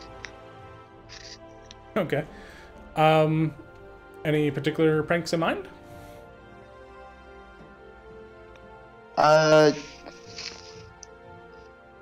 Something to do with, like, I actually don't know. Okay, we'll get back to that. Not a problem. So yeah, you meet up with Nessa at some point, and you guys are just kind of trolling through the fairgrounds, seeing what you can get up to. You know, maybe sneak in a treat off a table or something, that kind of thing. And with that, unless anyone has anything very particular that they want to do, we're going to jump right into a festival. Festival! Let's do it. Alright, so several hours before the actual calling ceremony itself begins is the calling festival, or basically a typical Ren Fair kind of lots of random things going on. There's certain fair games, archery targets are set up, some like the makeshift strength, test your strength kind of game, few other odds and ends here and there, a pie eating contest at some point. You know, everything you can possibly think of. There's plenty of bards, jugglers, performers. As still children, you're not allowed to have any beer yet, but you're waiting eagerly, as young kids tend to. Good young kids. You get to have your first mug of ale after the calling. Cool. Is there anything that anyone in particular would like to do? Steal beer. I'm gonna keep an eye out. Like, I don't have much hope, but there's always a chance for my actual father to show up. Okay, go ahead and roll perception.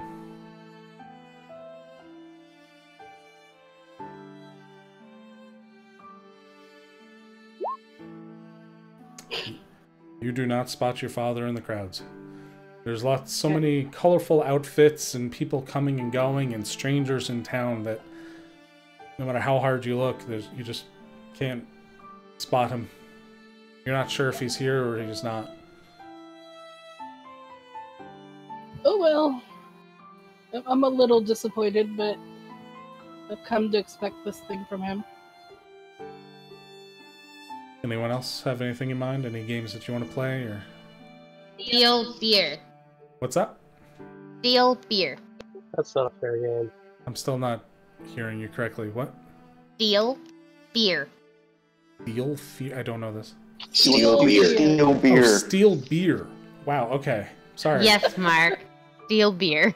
Sorry, it just doesn't come across my speakers for some reason. You can try. Slide a hand check. Steal. Stealing is sleight of hand. Working on it. Got this.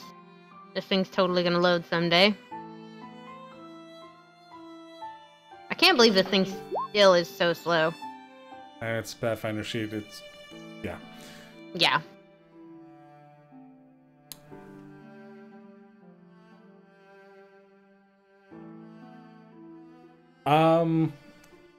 You are describe for me how you're going about this. That might change the result. I'm using my size. If it's keg poured, as I assume it is, Mm-hmm. I'm gonna go try to climb under the bench with I have a mess kit technically on me at all times because I say it's in my backpack. And I'm gonna try to fill my cup from there. And literally trying to do it from underneath where the eggs are. Okay. So that hopefully no one even sees me because I came at it from behind and just went right under and I'm like, Yeah, I got this. And then I'm gonna try to sneak out the way I came in, which is to say back under the table, bench, whatever it is these things are propped up on. Okay. I'm going to say that one of the vendors who has traveled to White Coast for this event, who has one of these giant oaken barrels that are literally like just sitting in the back of a wagon taking up the entire space, is watching carefully for all the... It's a fairground. There's tons of people running all over the place. He knows that people are going to try to sneak a drink or two. He's keeping an eye out over the bench, but he's not looking under the bench. Excellent. So you are able to get a half... you get a full flagon, depending on how much you want to press your luck. I'm not going to try to press it too much. I just want to try it. Alright, so you get like a... Naughtily. Yeah, so you get like a cup full. Excellent. Of good, stout, very hoppy, pretty bitter ale. But it's very potent. Excellent. Are you going to down it all, or are you taking a sip and be disgusted with it? I'm going to take a sip and then bring it back to my friends and offer them preemptive sips as well. Alright.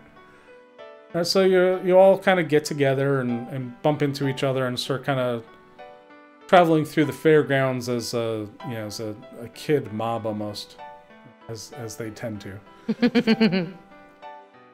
Everyone just kind of, like, how do you get everyone's attention? How do you declare that you have this thing so like the people walking around you aren't gonna give you crap? I walk up to them, I nudge them with my arm, and then I do the eyebrow wiggle thing and point at my cup. What is it that you have there? Smell! I'll stick it under her nose. Extremely aromatic, unmistakable. You're not supposed to have that.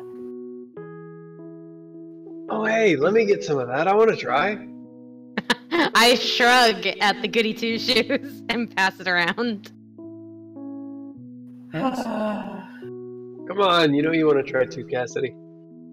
No, I'm going to like you're supposed to. But all the cool kids are doing it. You're only going to be waiting a couple hours. Come on, give it a try. Do it, do it, do it. Look, you guys can do it if you want to, but I'm going to wait to drink my first glass of ale when we're supposed to. I'm going to give them each a look. Alright, so the look does not deter me. She's just afraid. It's okay, guys. Oh, damn. Throw down. Cassidy's reaction. I'm not afraid. I just want to do this right. It's okay. You can tell us if you're afraid. We're your friends. It's alright. It's completely okay to be afraid. It's natural. I would like to point out this is literally how drugs happen.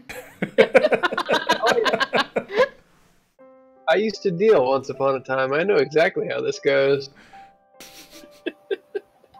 I used to buy once upon a time. This is exactly how it went. As we are live on Twitch. I do drugs. People do drugs while on Twitch. I'm pretty sure I'm okay. Don't do drugs, kids. Bad. Do drugs, but then stop when you need to be responsible. Yeah, just go back. Anyway, so yeah, so you kind of all pass around the flagon. Cassidy is the responsible one of the group apparently. You all only get like a mouthful or two. Like you only managed to fill half a flagon. There's really not a whole lot there to split between 3 people. Yes, but we got it, and that's the real victory. Indeed. So yeah, we're gonna cut over to Thane briefly. Excuse me, Cade. Ooh, sorry. Wow, and here I thought I was popular. God damn it. Cade, you arrive at the Duchy's household chapel. Grounds that are well familiar to you. Alright, he will first just kind of case the place out. Has anything changed recently? Is anything strange? There's a There's a some extra greenery, like a wreath kind of thing set up. You immediately recognize it just as a festivity decoration, nothing extraordinarily significant. Nothing else. It's very, Father James kind of keeps things in a very orderly fashion, and it's a well-worn chapel. It's obviously well-loved and taken care for. It's an older structure, probably one of the oldest structures in the duchy. But you're probably familiar with every stone and every crack, and everything looks just fine. Alright, then he will find the father and start bragging upon his win, first off. Ah, one have you? I hope you won't let it go to your head and thank the graces for the gods who have enabled this victory. Of course not, but I'm sure Caden was watching. I'm about to go have my first cup of ale. Do you think he'll approve? Oh, I don't think the gods begrudge us a few libations every now and then. After all, we are only human.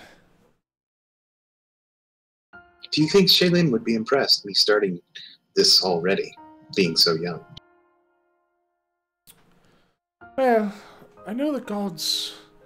No one can speak to the mind of the gods, of course, but I think they're impressed with us in their own ways. Who's to say? I'm quite excited for the ceremony, for the festival. I think I'll go. Will you be going? Oh, I think I'll go to the ceremony itself, but the fairgrounds are a bit too rambunctious for my tastes. I'm getting a bit on in years, after all. I much favor a quiet evening than... Well, you have fun now. Don't let that stop you. Enjoy your childhood while you have it. Won't last forever, after all. Alright, Father. Well, I'll bring you back something. Oh, well, that's very kind of you. Have fun now, and don't get into too much trouble. Alright, he feels like he's done what he's got to do, and then he happily runs off to the festival. Okay. You managed to catch up with the rest of your friends. Probably like another hour or two has passed since the peer pressure event. Everyone's just kind of hanging out, a little bored maybe. You're just kind of roaming, checking out some of the jugglers and the bards singing and things like that, as one does. It's not like a super adrenaline-filled rush of excitement. It's a fair. All right. Well, he will come to the rest of his friends with a barrel that used to be filled with water, but is now turned from water to alcohol due to a spell. Look what I have! And we have Caden's permission. Wow, okay. I like this guy. Mike, do you honestly believe that this is okay, or are you just trying to convince yourself? I honestly believe it's okay. All right. From what I remember of Caden Kalian's dictates, there pretty much aren't any. I'm not 100% up on my deities, but I think that sounds right. So Mischief is his kind of thing. Yeah. Okay. May not be, super approving, but I don't think that he'd begrudge you for it. Are you kidding? I think he'd think this is hysterical. Yes and no. I mean, you guys are kids still. Here. You are kids still, and it's not completely irresponsible if I remember the character correctly. Yeah, but we're also on the cusp of adulthood by a couple hours. So, I mean, this is pretty much exactly what he's about. Right. Okay. Yeah, this is all about celebration. He's all about celebration. Okay. So as you appear, you know, just looking up at the night sky, whatever, you know that the actual calling ceremony will probably be happening in about an hour or two, roughly, before the real feasting and partying and whatever actually starts to go on. Do you all indulge? I indulge. Indulge. Now, Mike, is this a full-on barrel keg or just like a hogshead? It is as much as I can use the spell for. Let me see that. I'm more concerned about what you can carry. Oh, I'm pretty strong. And he can just roll it. So there you go. It is a barrel. For anyone who has actually rolled a keg, I assure you it is not that easy. I do have a 15 strength. What's up? I do have a 15 strength. Oh yeah, you're totally fine. So yeah, I'll leave it to a judgment call. Do you want to have like a full-on barrel that like you can barely wrap Yes. both arms around? Yes, absolutely. All right, so you're kind of like staggering down into the fairgrounds with this thing. Most people are probably mistaking you for like someone just running an errand, not thinking like this is for you and your friends. And you find everyone, and you just kind of set yourselves up at a mouth of an alley between two buildings, and you have one flagon to kind of share amongst yourselves. Well, I can already see how this ceremony's going to go. Cassidy isn't going to drink, but she's not going to stop them either. But she will run interference if any adult should happen to start heading that way. All right, you got your friends back, but you still think it's a lousy idea. Well, I mean, That's a good friend right there. Yeah. that right there, that what I just posted is exactly what's going on right now. Like, Designated diverter. Like I won't kill someone for you, but I'll help you hide the body. Exactly. I'm gonna ask everyone else who is drinking to roll a pair of fort saves. As much as This possible. went excellent for me last time. As much as possible, try to roll them together so it's easier to read. Like that? Yep, that's fine.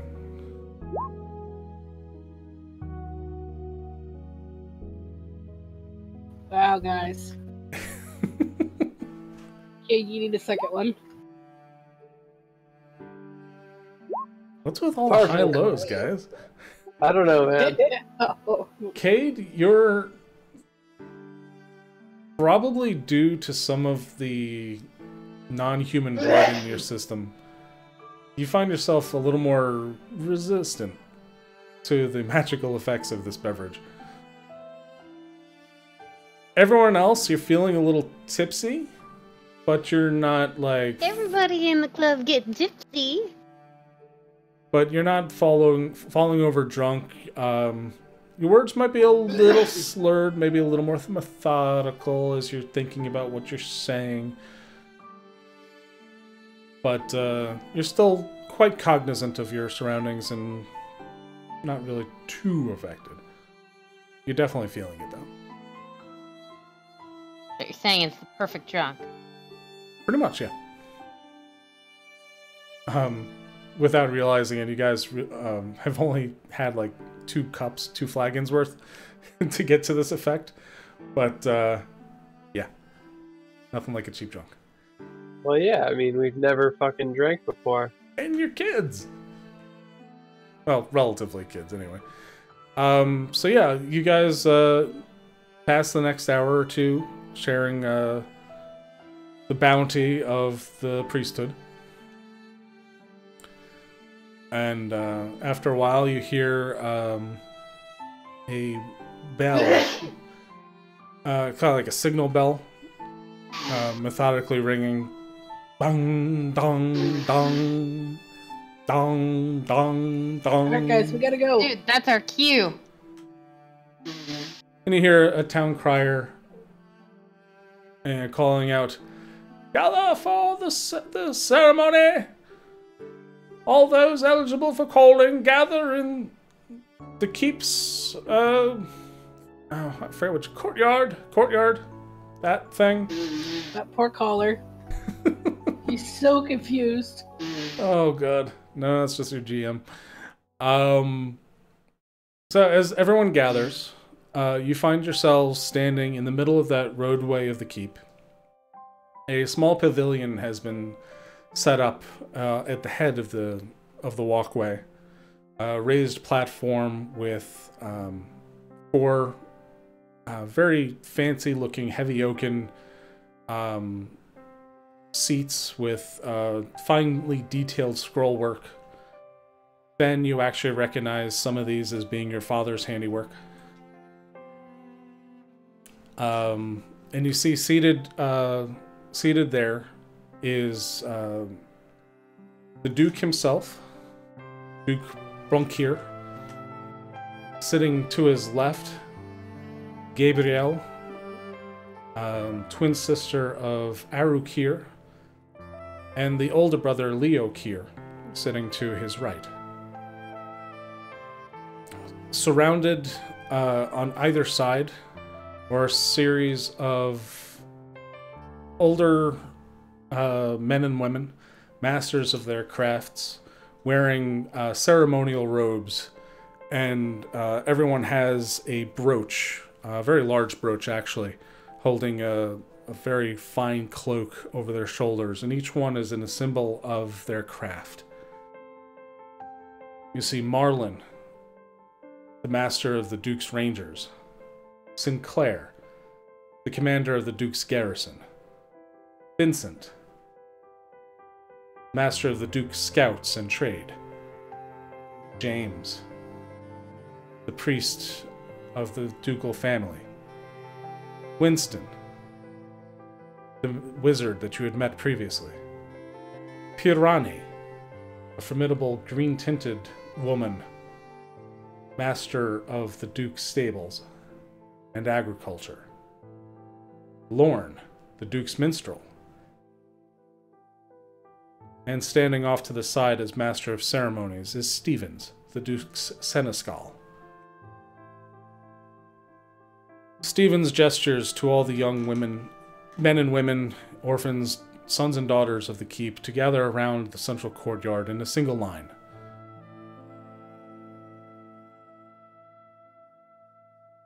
And as the ceremony begins, without going through too much, everyone is kind of bored a little bit. It's a long, drawn-out. Stevens is an older gentleman, very stiff and formal, insisting on every single phrase and formal word be spoken clearly and methodically.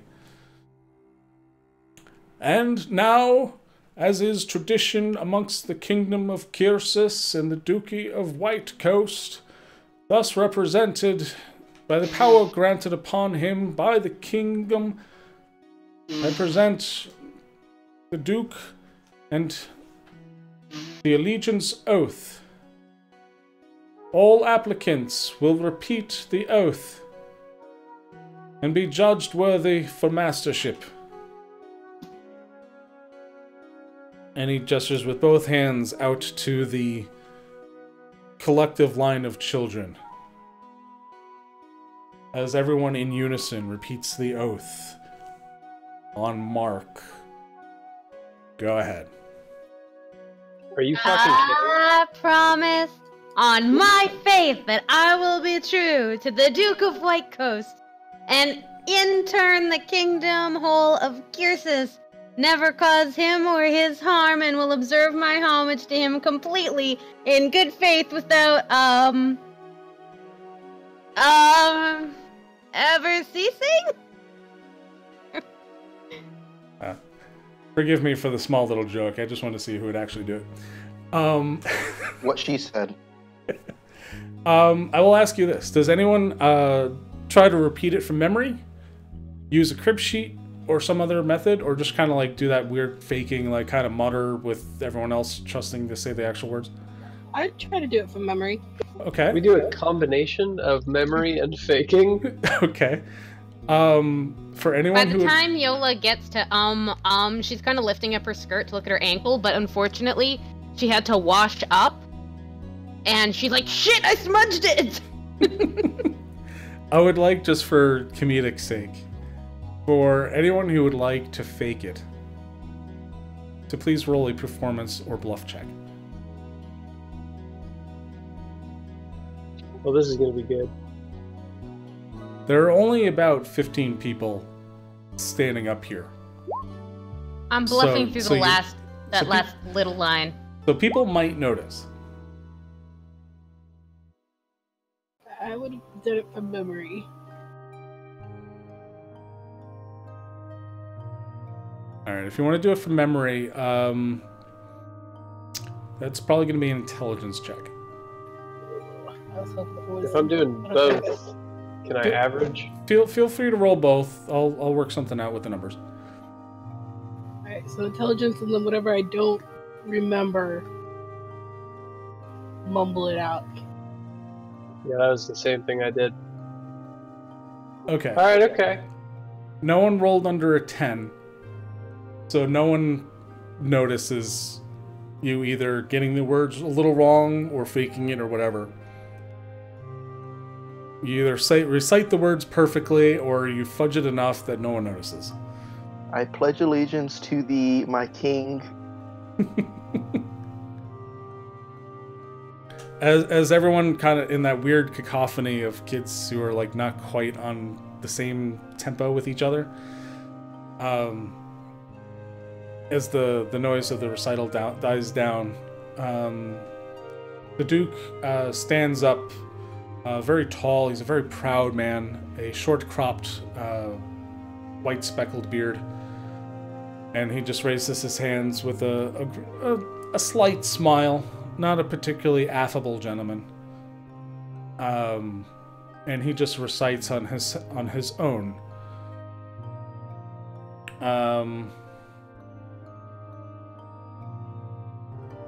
I, Duke Brunkle, of the House of Kyr, Watcher of the West, third in line of the throne of the Kingdom of Kyrsus, do accept your oath of fealty as true and good, and welcome you into our royal service. You come before us as boys and girls. Rise and be recognized as men and women of White Coast. And at that, the entire crowd rises up in cheers and shouting and a deafening applause.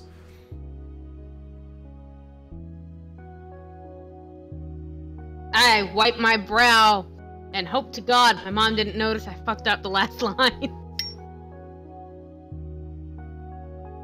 As the Duke lets the applause continue on for some time, as everyone's very happy, smiling at each other, remembering their own choosing, he raises both of his hands, kind of shushing the crowd a little bit. And now, the choosing. May the Masters step forward and choose who amongst our young men and women of White Coast will serve under them faithfully. And as this, everyone is kind of like looking around nervously. Some people in the crowd are heads together, whispering.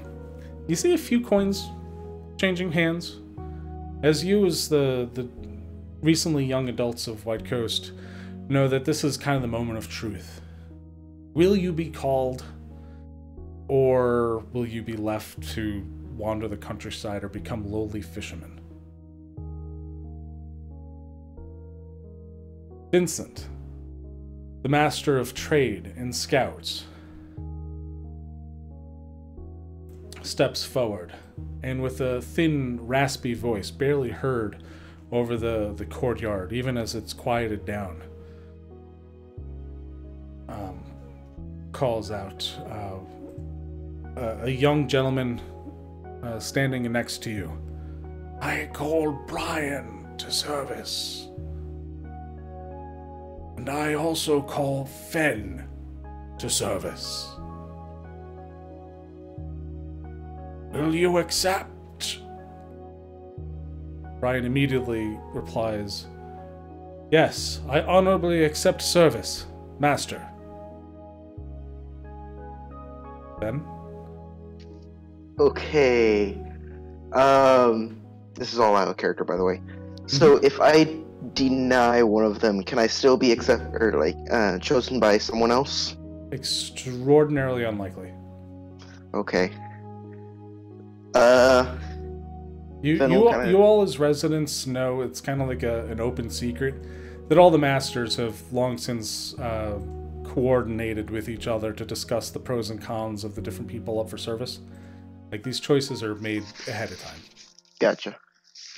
Alright, Finn will approach, kind of bow respectively and follow Brian, possibly go by his side if that's where we're going.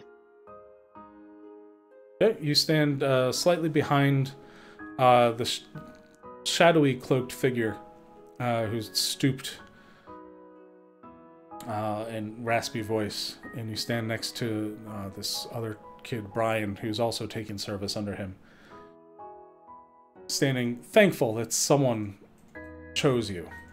You look out into the crowd and you actually spot your parents. And your mother is just kind of has her hand clasped to her chest like, oh, thank God he has a real job now.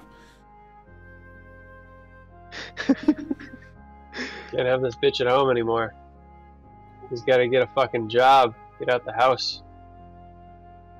Sinclair, commander of the ducal garrison, steps forward. He calls several of the other people along the line to service, mostly young men who look ready for a fight and somewhat muscular and in good condition and fit.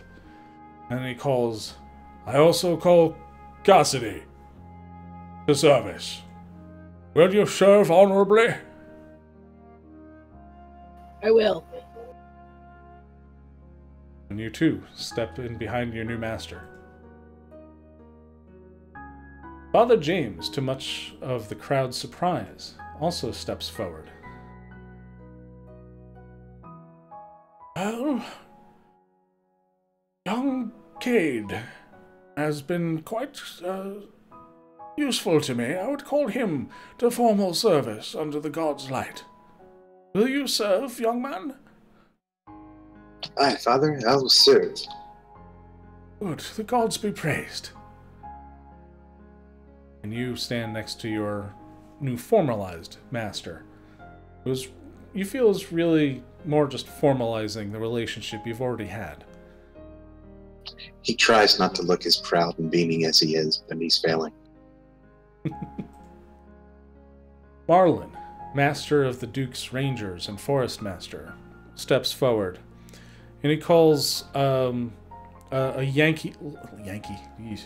lanky young woman who you are all familiar with as Brittany, much to many people's surprise.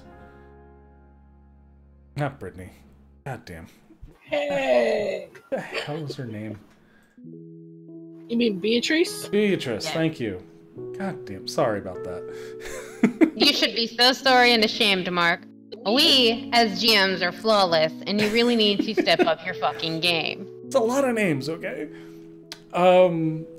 Beatrice is called to service, and she just stands there kind of like slack-jawed. Like for real? Are you fucking kidding me? But given her other options of becoming a fisherman or a fisher's wife, or just traveling on her own, it's like she just kind of shrugs and is like that slouched, nonchalant stride over. Yeah, sure, whatever, I guess. And he also calls Thane. Hey, Thane. What say you? You want to learn some forest lore? Absolutely. Well, get on over here. And Thane scurries over gleefully. As you pass him, he claps you on the shoulder. Yeah, no, Thane makes zero effort to hide how thrilled he is. He was hoping for this one. And with that, there are 2 people left. Yola at this point is nearly crying. She's got that lip tremble thing. Her eyes are all welled up. Yola and one other young boy. It's kind of like not the most attractive young man in the world. He's kind of got like the pimply face and like his jaw's not on right. Just kind of looks like a bit of a dullard. Like very thick eyebrows kind of thing. And none of the masters actually come forward at this time. Uh-oh. And a few moments pass as like whispering starts to flood through the crowd, and a few pointed fingers. Oh, I feel so sorry for those 2. Yola starts pulling her hair. With that, the Duke rises, looking back and forth amongst the masters to make sure no one is calling anyone else.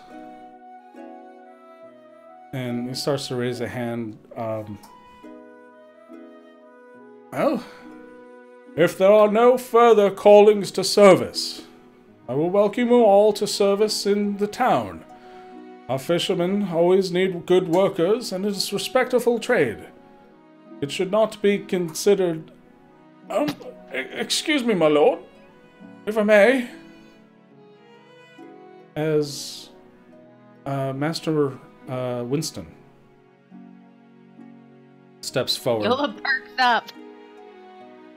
She's mostly looking for the fairy dragon, but she does perk up. The crowd goes silent, as it is very unusual and almost unheard of for a man in the Duke's service known for practicing magic, which is still a very dubious profession. Like, it's unusual for any royal household to even entertain a sorcerer or wizard in the household.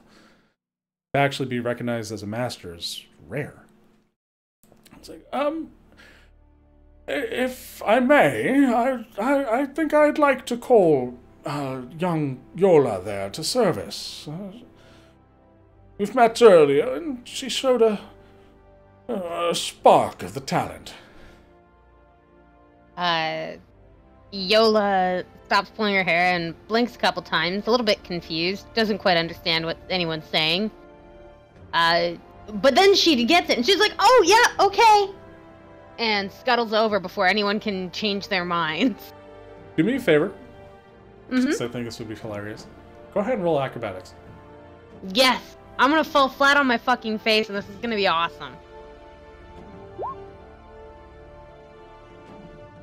Or I'm gonna roll really well. I'm gonna fucking somersault in there, alright? You stumble on a loose flagstone, but you keep your feet, and you just kind of scamper over behind Winston's robes. Your bushy hair sticking out from the side, a stark contrast to his long white beard, as the dark curls almost intertwine with it. We are one. And the Duke turns to the old mage and smiles, almost like patronizingly, but like in a good way. I'm just not remembering the right word. It's like, okay, sure. I'm glad to see someone got called.